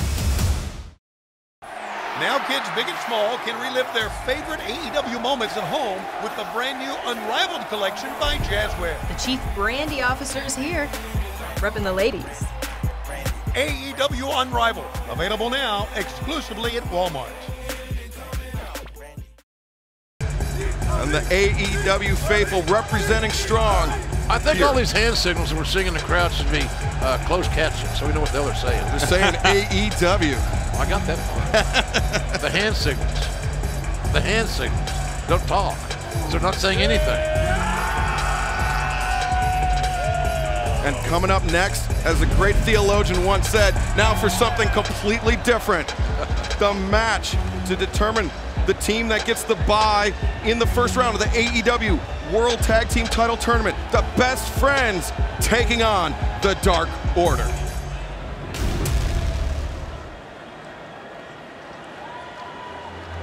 Certainly not a randomly booked or promoted tag team matchup. Not at all. Because that bye is a big deal. Earning the bye in the tournament is going to be a huge part of our broadcasts, our initial broadcasts especially, on TNT. Can you imagine TNT, a home of the NBA, and AEW live every single Wednesday night, folks? I can't wait. This is a tag team match set for one fall. Introducing first from the Keep. At a combined weight of 439 pounds, Evil Uno, Stu Grayson, the Dark Order. And we've seen the Dark Order in action, and we've seen the Creepers in action, and how the Dark Order has used them effectively to target the team that is at the top of their hit list here in AEW, the Best Friends. But how do we know that those are the original Creepers? Well, I thought you checked their IDs backstage. No, I didn't. I stayed far away from them. So that one guy, he just looked like he just left the home.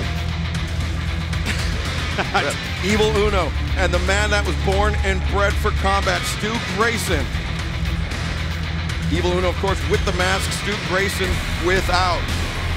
They are one of the most formidable tag teams in all of professional wrestling, and they will be taking on a team that are two of the biggest fan favorites in professional wrestling, Chuck Taylor and Trent, the Best Friends. Oh, that's a hallmark moment right there if I've ever seen one.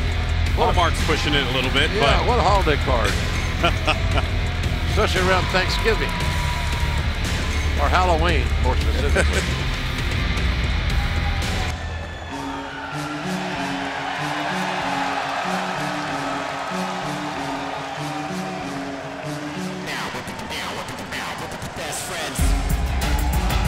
And their opponents, at a combined weight of 418 pounds, Trent, Chuck Taylor, Best Friends. Well, JR, it's been a night of firsts, and it will continue to be a night of firsts. But after this match, we will know the first team to advance to the next round of the AEW World Tag Team Championship Title Tournament. And I'm excited the fact that AEW is doing everything they can to really promote tag team wrestling. It's a building process. It is a process, ladies and gentlemen, as this entire program. We're going to evolve and grow every single week. But I like the commitment, made long-term commitment to tag team wrestling here in our company. It helps when one of the foundational pieces of this company is perhaps the best tag team in the world in the Young Bucks. yeah, and not to forget as well, at the bye, we saw Private Party, another team that just looks amazing in AEW. This is certainly going to be a stacked division, and that tournament will be a joy to watch. It'll be a lot of fun to watch every Wednesday night live as it happens. And as you mentioned, JR, the Dark Order has been creeping around AEW and targeting the Best Friends. Now the Best Friends have a chance for some comeuppance as Chuck Taylor ducks under that wild lariat there from Stu Grayson and now lays in some elbow strikes, but Grayson muscles him over to the corner and tags out immediately to Evil Uno. Grayson's got quite the MMA, mixed martial arts background. He's been studying the arts, martial arts, since he was 6 years old. Very much so why he is born and bred for combat. Chuck Taylor, though, used to fighting from behind, fighting from underneath, and now fending off both members of the Dark Order. Uno there gaining the upper hand. Trent, though, with the blind tag. Comes in, and now just a Donnybrook breaking out center of the ring. The old Donnybrook, ladies and gentlemen. Uno shoves off Trent. Little misdirection there by the best friends. Taking the Dark Order to the outside. There we go! And the crowd loves it. Everybody loves a good hug. I think when fans see that in our arenas, they should turn to the person next to them and hug them. I'll put that in the suggestion box. All right, Jeff, let's go. Let's go for the hug right now. You ready? There's whipping to the ropes. Chuck Taylor, beautiful drop kick, taking the big man, Evil Uno, off of his feet. Well, you want that big man on his back, and you got him there. Now the question is, can he keep him down for 3 seconds? There's the hook of the leg, far side. Probably not this time, and it wasn't. Rick Knox only with the 2 count there as Evil Uno able to kick out. And Uno retreating to the safety of the ropes. And now looking for the tag out to Stu Grayson, perhaps? Yes. I like the fact that Trent is wearing the world's toughest bandana. It has not moved in competition. That's a tough bandana, kids. You won't see it move either. And for the whole time. For the first time ever, a Spooky Perverts chant has broken out in the professional wrestling world. That is how the best friends describe. And that's another T-shirt for the night, my man. The Spooky Perverts. Just churning them out here. Grayson, though, shoving off Trent. And Uno, though, with the blindside attack. Trent turns his back there to Grayson, but catches him with the back elbow. Yeah. Sweep of the leg. You gotta have your eyes in the back of your head in some of these situations. The Dark Order doing a great job of keeping the pressure up on Trent. And now shoulder to the midsection. Trent doing a great job, though, of fighting off. Uh-oh, look at Evil Uno there. Uno grabbing the ankle, and the drop kick sending Trent into the barricade. Great read there by the Dark Order. These two work so well together. Evil Uno calling the shots, and he can always rely on Stu Grayson to come up big when he needs him to. Right now, the advantage is on with our masked man. Evil Uno taking control of Trent. He's a big dude, man. He's a 300-pounder, I'm thinking. And there we see that guillotine elbow drop there from Grayson. Cover. Putting Trent in perfect position for a pin, but Trent able to kick out. A 300-pound man puts a different connotation and meaning on a lateral press. Oh, very much so. The body weight, body on body. But he's waiting for a TV timeout, big fella. There aren't any. Oh! Thunderous chop to the chest. And now placing that big boot across the throat of Trent. Rick Knox calling for the break. Chuck Taylor. Oh, just sternum first into that top rope. Chuck Taylor doing a good job of not coming into the ring to distract Knox to allow more punishment on his partner, but there comes a breaking point. That sternum first shot reminds me of the great Bret, the Hitman Hart. And sometimes he would take a ride to the turnbuckle that was just chills up your spine. The impact was immense. Shovel hook there from Trent, trying to fight over to his corner. But Grayson doing a great job of preventing the tag, keeping him in opposition territory. Springboard right off the top rope.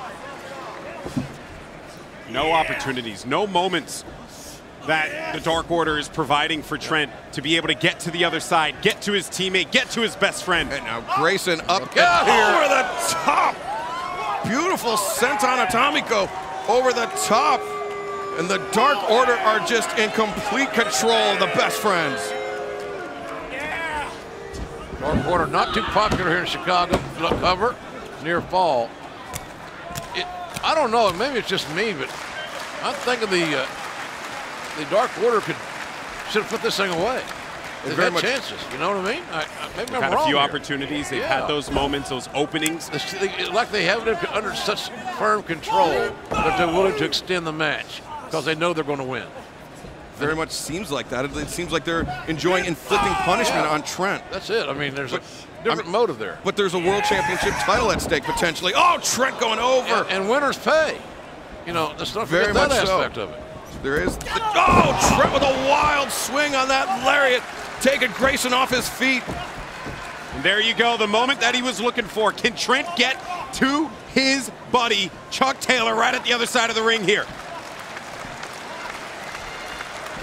Grayson makes the tag out to Uno, but Uno grabbing the ankle of Trent, preventing Trent from making the tag and dragging him all the way back to the opposing corner. Smart wrestling, quite frankly, to pull your opponent into your corner, your half of the ring, your territory, whatever analogy you want to use. And then the double team's so convenient because you can stomp to 4 and get out before 5 and not get disqualified. That's why you want to isolate your opponent in a tag team match in your half of the ring. It's all about the geography. Cutting the ring in the half right across the hypotenuse. The Dark Order doing a great job of it. The Chicago faithful here not happy about seeing the best friends get brutalized, but the Dark Order putting on a tag team clinic. Well, up until then. Wow. Grayson sent high up and over the... Yeah, his face first into the apron. Again, those aprons are hard. They're not padded. There's nothing there to help And you Trent out. finally, no, he didn't. Chuck Taylor pulled off the apron by Stu Grayson. That was pretty smart wrestling. It wasn't very ethical, but it was very smart. And this could be the opportunity they need. Yeah, isolation and finish it. Isolation and finish it. Enziguri brainbuster combination. Grayson with the cover hook of the leg. 1. No. Come on. Pleading with Rick Knox. Yeah, and he should be looking in the mirror. That should have been a much snugger cover. A tight hook of the leg. I want him to die. Grayson saying he wants Trent to die. That's an HR issue. Now Evil Uno. Here's the big guy rumble. Charging into the corner, back elbow, nobody home. Trent swinging DDT. Wow, that's a nicely done. Trent Beretta was really smart in how he made a counter when it looked like he was done. And using the big man's body weight against him to plant him down hard on the top of his head, creating some distance. Tag. And now line tag. makes the leap after Chuck Taylor. And Knox is legal. Knox and Taylor. It looks like the Chuck Taylor All-Stars right here. Chuck Taylor going around. Standing sliced bread. Pop. Dog. Man, what 1, 2, no. Powerbomb got a near fall. Sexy Chucky T feeling a vibe here on the Sears Center Arena.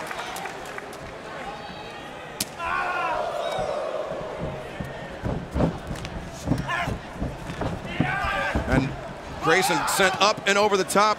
Golden Boy, both members of the Dark Order on the outside. Over the top.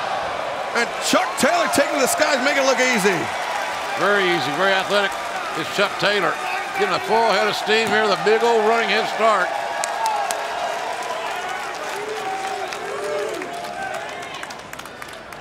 Chuck Taylor now basically facing the Dark Order in a handicap match as Trent on the outside needing to recover. Leaving the ring might not have been Chuck's best option, as it turns out here. Yeah, because he found himself in he put himself in a 1-on-2 situation. Yeah, the numbers overwhelming, but actually slipping up and over the top. Oh, telegraphed that. Went for the back body drop, tagging that blind tag out there. Trent back on the corner, or back on the apron, I'm sorry, and got the tag. He's legal. Now back into the ring with that back elbow. Sending Grayson into the waiting arms. German suplex by Trent. Beautiful tag team combination wrestling by the best friends. But Trent could not follow up. He hits a great move. He drills a man with a suplex, but he can't follow up. Think about how much punishment he's endured in this match. I agree. Now the launch into the Ace Crusher. Hook of the leg. 1, 2, no! There'll be another name for that hole next week, folks. It will not be the Ace Crusher again. I'm boycotting. Tag out to Trent now. The best friends entering their comfort zone of tag team wrestling. Uh-oh. Now the double team is back up. This is where you went for the there's a lost opportunity. Oh! Dark Order gets a lost opportunity. Check by their name. Now Grayson tagging out to Evil Uno. Bandera up and over the top. Grayson to the outside, shoving Trent into the pump kick there from Evil Uno. Now Uno. Excuse me, Grayson! Oh, look at the beautiful tornado! To the outside, he took out Chuck Taylor. Look at the top. The creepers. Oh! Lord. Cannonball sent on. Big Look at the man leg. off the top. No, Trent kicks out. Well, you know, when you give a lax cover, no matter how big your eyes are, I can't believe it either. You turn on your stomach, go belly chest to chest, hook a leg, you got to win. Or you cannot. And the match continues. But the control, though, is still going to be for the Dark Order. Oh, slapping him around. The disrespect from the Dark Order. And a high knee. And the that scorpion-style belly-to-belly combination from the Dark Order. And we saw them use this in Jacksonville. The senton 450 combination. Wow. Cover some ground there. Look at the leg. 1, Could do 2. it. No, Trent kicks out again. The resilience of Trent has been so impressive throughout this match, and the Dark Order, they are beside themselves. They need to put him away right now. Second time that Stu has not covered shoulders and then looked surprised when he did get the pinfall. It's going to be that way most of the time unless you knock somebody's ass out. And now looking for the fatality. This is how they won their debut at Fight for the Fallen. But Chuck Taylor shoving Grayson off. Roll up. 1, 2. No! Well, that was very close. Caught the big masked man completely off guard. It seemed like a big fish out of water on that one. Toe kick to the belly button there by Evil Uno on Trent. Trent sends him in. Sexy Chucky knee! Grayson swinging a miss. Soul food! Half and half combination there by the Best Friends. Best Friends feel they got this in the bag, and they may well be right. And now Trent tagging back in. Best Friends looking to go to work on Evil Uno.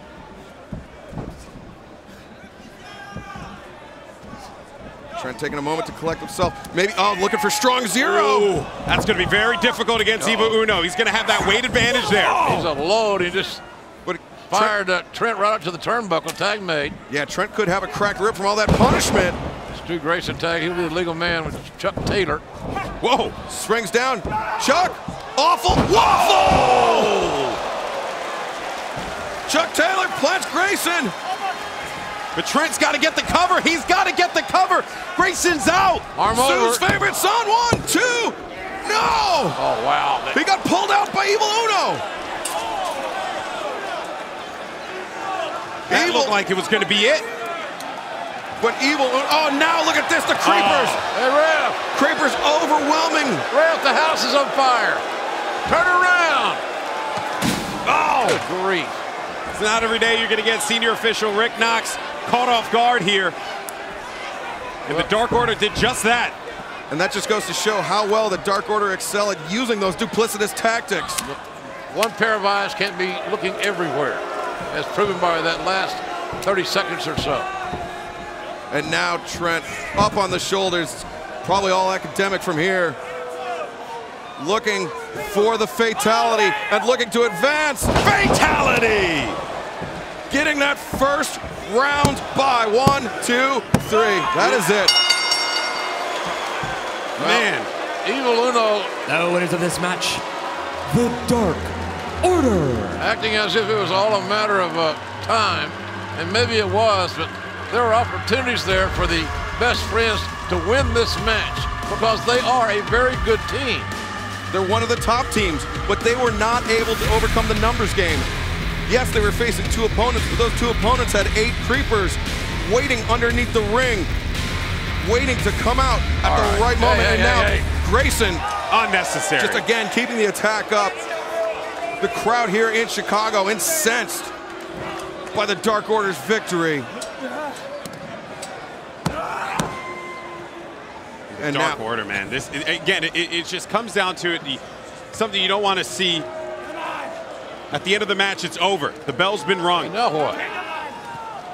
Now, hearkening back to some druids we saw here about a year ago. What? Usually, this is a page out of the Dark Order's playbook.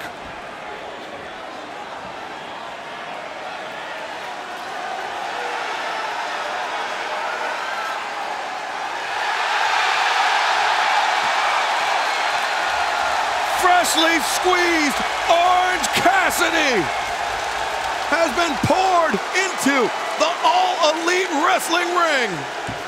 He's running. Tope Suicida with the hands in his pockets. Taking out all the creepers. Jeepers. That's pretty cool. Makes it look so easy. His hands have been in his pocket the entire time. He takes out 4 people, hands still in his pocket. How do we know the bottoms aren't cut out of his pockets? We don't know that. You don't know that. I don't. I never prided myself as being a journalist, JR. I'm a detective. Some nights. Well, just when it looked dire for the best friends. Who is this guy? That's Orange Cassidy. I know that, but who is he? He is a training partner of Chuck Taylor from Pennsylvania. He's a man that Chuck Taylor and Trent know extremely well.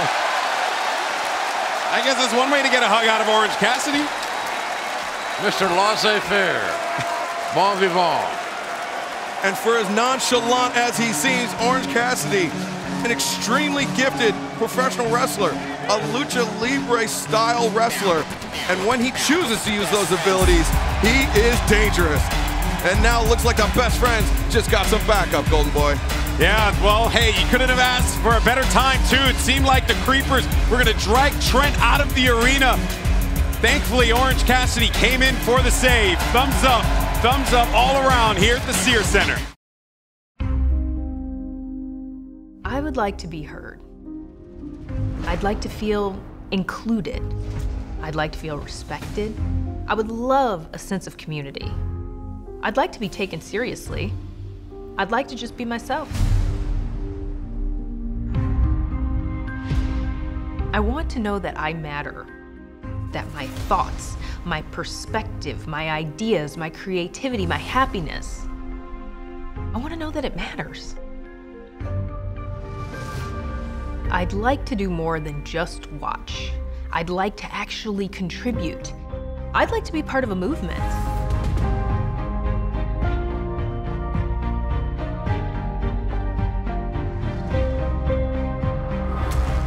I'd like for everyone to feel confident in their own heels.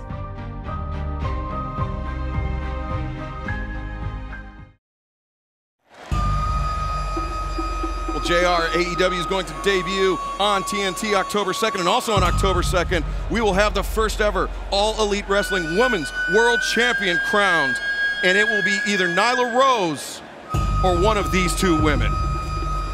Nyla Rose is in, right? Nyla Rose in by virtue of winning the Casino Battle Royale. And one of these 2 ladies will be challenging Nyla Rose, and by the way, in Nyla's hometown, in Washington, D.C., to become the first ever the AEW Women's Champion.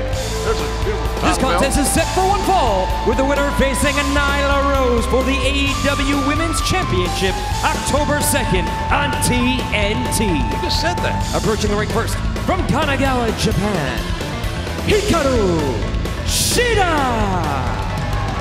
Hikaru Shida, student of Emi Sakura, pinning Emi Sakura in their trios match at Double or Nothing in Las Vegas, Nevada. She surpassed her mentor, which in the dojo culture in Japan is something that is extremely, extremely significant. And Hikaru Shida looking to keep up that momentum here tonight against Riho, a woman that she knows extremely well, a woman that she is the senior of. But Riho has been on a tear here in AEW. Will Shida be able to derail her momentum?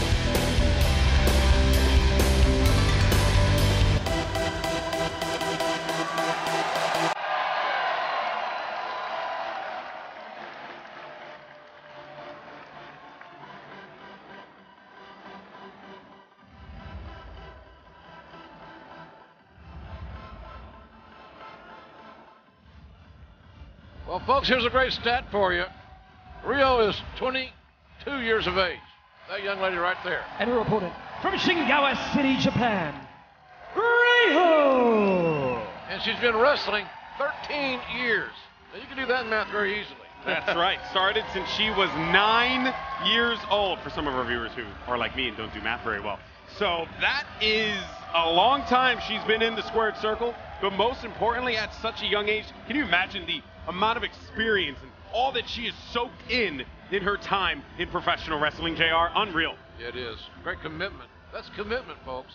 A pro wrestling prodigy, Riho, of course, also a student of Emi Sakura, and Riho on the team that won it All Out, or excuse me, at Double or Nothing in Las Vegas. But Hikaru Shida was the woman that scored the pinfall, and we are just moments away from finding out who will face Nyla Rose in Washington, D.C. on October 2nd. Well, speaking of Nyla Rose, let's not forget that at Fyter Fest, it was Riho who scored the big pin over Nyla Rose in a matchup that was honestly so not in her favor, and yet somehow, some way, through sheer grit, she managed to get the better of the native beast. And now she's looking to have a rematch yet again, if that's the case. But Shida's as hard-hitting as they come. Riho's got to be careful. Now Riho takes the waistlock, as does Hikaru Shida. Shida brings her up, pulls her into a front chancery. Riho rolls out, takes a front chancery of her own. Riho's got to use her speed and quickness or it's over. She's 98 pounds, ladies and gentlemen. That's not hard to figure that one out. Shoulder tackle, yeah, and Shida using her size advantage. Yes, tackles are impressive. They work. Body slams. Went for the arm drag. Blocked the arm drag. You called it, JR. You said you had to watch out for that, but there's the speed and quickness from Riho just rolling out of there. Went for that body press, but Hikaru Shida catches her into the backbreaker. Lateral press. 2 count. Riho bridging up to her feet, charging into the ropes. Dropkick takes Hikaru Shida off of her feet. Crowd enjoying the athleticism and the competitive nature of this matchup. The thing about these ladies, they start so young that the wrestling becomes their life, really becomes their life, and they're so fundamentally sound. These ladies have got years ahead of them, and they're already good. So they're just getting better here with this competition. Leaping knee strike, and you're exactly right, JR. Riho's life has been pro wrestling. That's actually how Kenny Omega met her, competing in DDT years and years ago. Riho, as we like to mention, always Kenny Omega's preferred intergender tag team partner. But Hikaru Shida with that knee lift. Shades of the great wrestling 2, Johnny Walker, with that running knee lift. Anything but the 4 fingers. She probably doesn't have a damn clue who Johnny Walker is, but nonetheless, he was a pretty damn good one. Well, the interesting thing about Hikaru Shida is that not only is she an extremely talented professional wrestler, she's also a singer and stage actress in Japan, but she is uprooting her life, moving to the United States. Cover here. We had 2 count there from referee Paul Turner.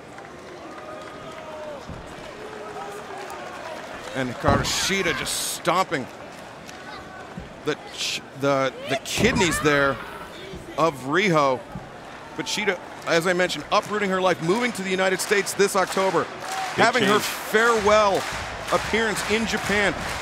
What a farewell it would be to come back to Japan as the reigning defending AEW Women's World Champion. I love the spirit of Riho. Here we go. Oh, one of these 2 women will be the champion, the first ever. There's a title belt. That's what these 2 women are fighting for. They're fighting for a chance at Nyla Rose, fighting for a chance to be crowned the first ever. Oh, look at this Boston Crab just arching back. Yeah, that is just dreadful to see, right? Pulling on the legs, pulling the back. Ugh, that hurts. It is, but the thing about it being 98 pounds, single leg crab. She's got a little bit more flexibility than someone larger. That's the only salvation I can think of in this predicament. Because the longer that Riho sits in this hold and she's being punished, the chance of her winning decrease by the second. Yeah, stretching out those ligaments of the knees. You're exactly right, Golden Boy. It inhibits her mobility, her speed, and her agility, her 2 greatest assets. When you factor that into the fact that Shida not only has the speed, but also has that strength advantage over Riho, the match quickly turns in her favor. Nyla Rose is the lady that won the Battle Royal, and she will be in her hometown, the biggest match of her life against one of these 2 women. Oh, look at and this. Somebody will hanging backbreaker. Somebody will leave DC as the first champion. Look at the grotesque angle as Riho is bent over the back, or over the shoulder of Hikaru Shida. This should be a matter of time. Well, that's what we thought when she was facing Nyla Rose, but Riho proved that she's going to be resilient, but maybe, I mean, oh, look at this, yeah. She got jerked around like a rag doll. And the shoulders pin, are too. down. Oh, she bridged out of it. She squirted out of that pretty tentatively. Great heart, great fight left in Riho. Credit to Shida, though, the way that she just put all of her body weight right onto the chest of Riho, not allowing her to breathe. So it took that much more energy for her to get out of that pin. And as I mentioned earlier, both of these women, students of Emi Sakura, they met many times in singles competition in Ice Ribbon, but they have not. Oh, look at this! The tiaras sending Hikaru Shida for a loop. Riho has a window of opportunity. They have not had a singles match in a number of years. So this is a meeting years in the making as Shida spills over the top rope. Riho low bridges her. And Riho thinking, I got to end this now with something big. What's the biggest thing I can do? Oh, but Hikaru Shida up to her feet. Thinking, oh no. Uh-oh. Right onto the outside. Oh no. That could be it. Yeah, really Riho's holding on with everything she has. She knows that if she gets put into that predicament, it could be a wrap. That elbow strike knocking Shida down. And now Riho. Diving foot stomps. Driving all 98 pounds of her body weight into the midsection of Hikaru Shida. And Shida just being driven into that ring apron. The little lady is full of fight, ladies and gentlemen, no doubt about it. But can she overcome that size disadvantage to beat a very talented opponent? This is going to be the constant problem that Riho faces in AEW. Pretty much a majority of the locker room is going to have that size and weight advantage. Body press. Cross body. No! 2 count of Shida able to kick out. So Rio's going to have to get very crafty if she wants to keep her winning ways in AEW. Oh, peppering her with that elbow. Wow. Swing. Yeah, big by time. Shida. Oh! But she didn't duck that one. Now Shida hits the ropes, charging into Riho. Drop toe hold. Uh-oh. What's the area code in Tokyo? I think it's going to be... No! Not Blocked. today. Blocked. That's the experience these two women have against one another. And now Shida looking for the stretch muffler, trying to pull her. The referee's got to break the hold. She was in the ropes. And now there's got to be separation. Pulling her in, but she doesn't have that knee flexed over. Oh, there it is. Just wrenching down on that knee. But she's very close to the ropes. She's got to push herself, pull herself more so. That stretch Pulling her muffler. center. Riho, though, rolls her up. 1, 2, oh! My God, I got to think that's going to be a big upset. I really do. She had a very high stack on that roll-up. Riho flips through. Shida hits the ropes. Riho, a step quicker. Cazadora rolls her up again. Stop! Hey, the little woman is doing some business here. Oh, rising knee strike. Catching her under the jaw. Rising up, causing her teeth to chatter. But the thing about this deal is the fact that what chance do either of them have, realistically, against Nyla Rose? If they're going to be the underdog. I don't give a damn who wins this match. Because they're both talented, but Nyla Rose is really extraordinary, as we saw tonight. That's a good point, JR, but remember, Riho did manage to defeat Nyla Rose. She was the one who was pinned at Fyter Fest. And Shida, well, Shida has all the capability in the world to be able to upset someone like Nyla Rose. I know you said, they're so talented, but let's not forget, we shouldn't underestimate these two incredible wrestlers. Oh, I'm not, by any stretch of the imagination. You're talking about a 200-something pounder against a 98-pounder. You do that math. Shida looking for a brain buster, but Riho kicking her feet. Shida, though, what strength. She's holding her all up and just deadlifts her back up and over the top. Outpowered, more mass, more strength.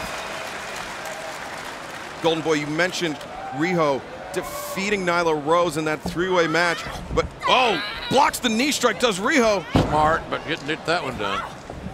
Now Shida hits the ropes, another block, but that time Shida powers through it. 1, 2, no! Riho kicks out. She kneed her right through the guard. Unfeathered. But Golden Boy, that pin that Riho scored over Nyla Rose it was a surprise pin. That's I don't true. think Nyla gets caught sleeping twice. That's true. And Nyla Rose is looking at this matchup with intent. She is studying each and every moment because she knows that she's going to have to deal with this speed. That's the worst part about it because Nyla Rose, she's going to have that strength, but she won't be able to have that speed advantage over these two women. And because of that, you have to look at every single moment and you have to break it down. And that is certainly what Nyla Rose is going to be doing because she is one step closer from being the champion. Riho flips behind. Inside cradle, hook of the leg, 1, 2. No, Shida reverses. Reverse with power and strength. Hangs on. And look at this. Again. Extraordinary strength and power. Sets her out on the apron. Step up, Enziguri. Well, right in the temple. Knocking her down to the apron. And now Hikaru Shida pulling a very dazed Riho, trying to pull her up to her feet. And now maybe looking to bring her in the hardest way possible. Welcome back to the ring, Riho. Leg hooked, shoulders down. Oh! Riho able to get the shoulder up. Shida thought she had it. She should have had it. She should have had it. But a lax cover didn't get it done. That's all that's boiled down to that. It's almost like she put too much leverage on the shoulder by pulling that leg back. Not concentrating. We saw that poor Kenny Omega tonight. Had a hell of a match, but his head wasn't in it. I don't know that now this Riho's just held on.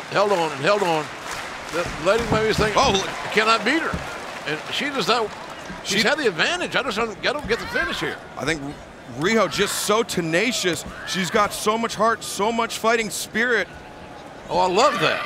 But look at this Shida. Nope. Oh, no, yeah. Versus into the Northern Lights suplex. She got underneath.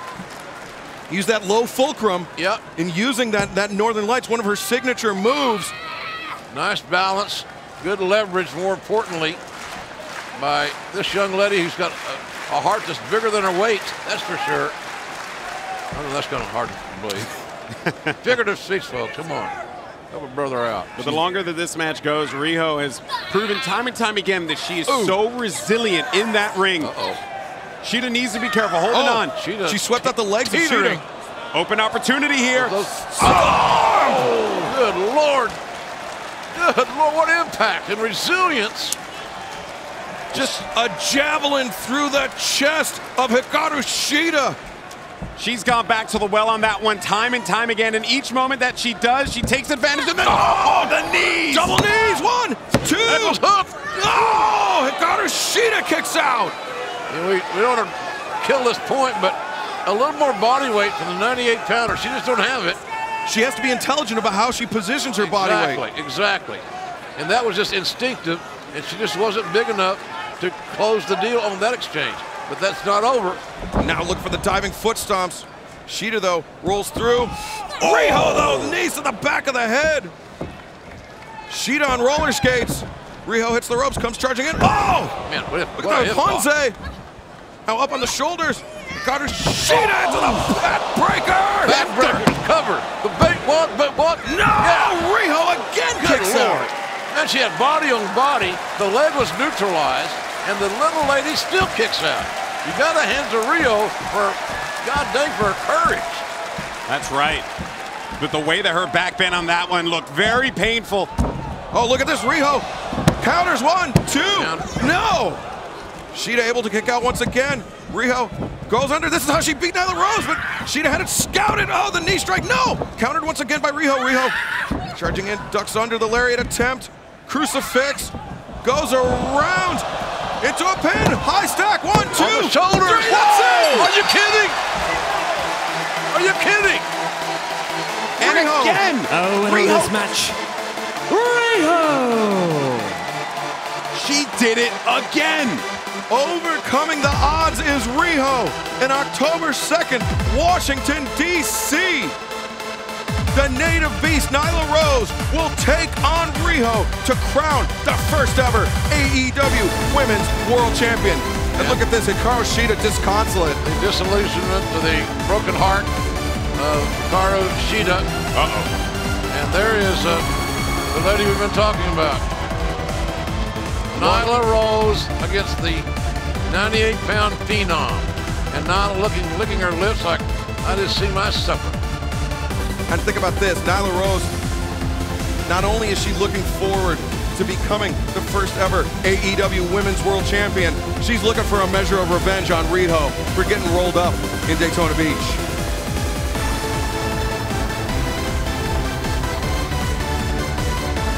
And Riho, though, not backing down. There is a frozen rope and icy glare between these two women who will meet for that belt. That's what it's all about, folks. The AEW Women's Championship. But what a matchup we saw moment after moment. This was Hikaru Shida in control. Riho just struggled to be able to stay in this match. But once again, Riho shows us that resiliency that has she become known for here in the States when she fights. And every time she steps into the ring at AEW, we're constantly impressed by how she manages to keep herself in the game. Gotta love this young woman's heart, her courage, and folks, she never, ever gave up in this fight where she was certainly outmanned, so to speak. A tremendous victory catching Hikaru Shida by surprise. The event that started it all Ladies and gentlemen, we're talking about a super card here. has become the most anticipated pay-per-view of the year. Unbelievable! On Saturday, September 5th, the greatest champions in the sport today will face the next generation of contenders. The biggest card of the year, without a doubt. All Elite Wrestling presents All Out, live Saturday, September 5th at 8 p.m. Eastern, only on pay-per-view.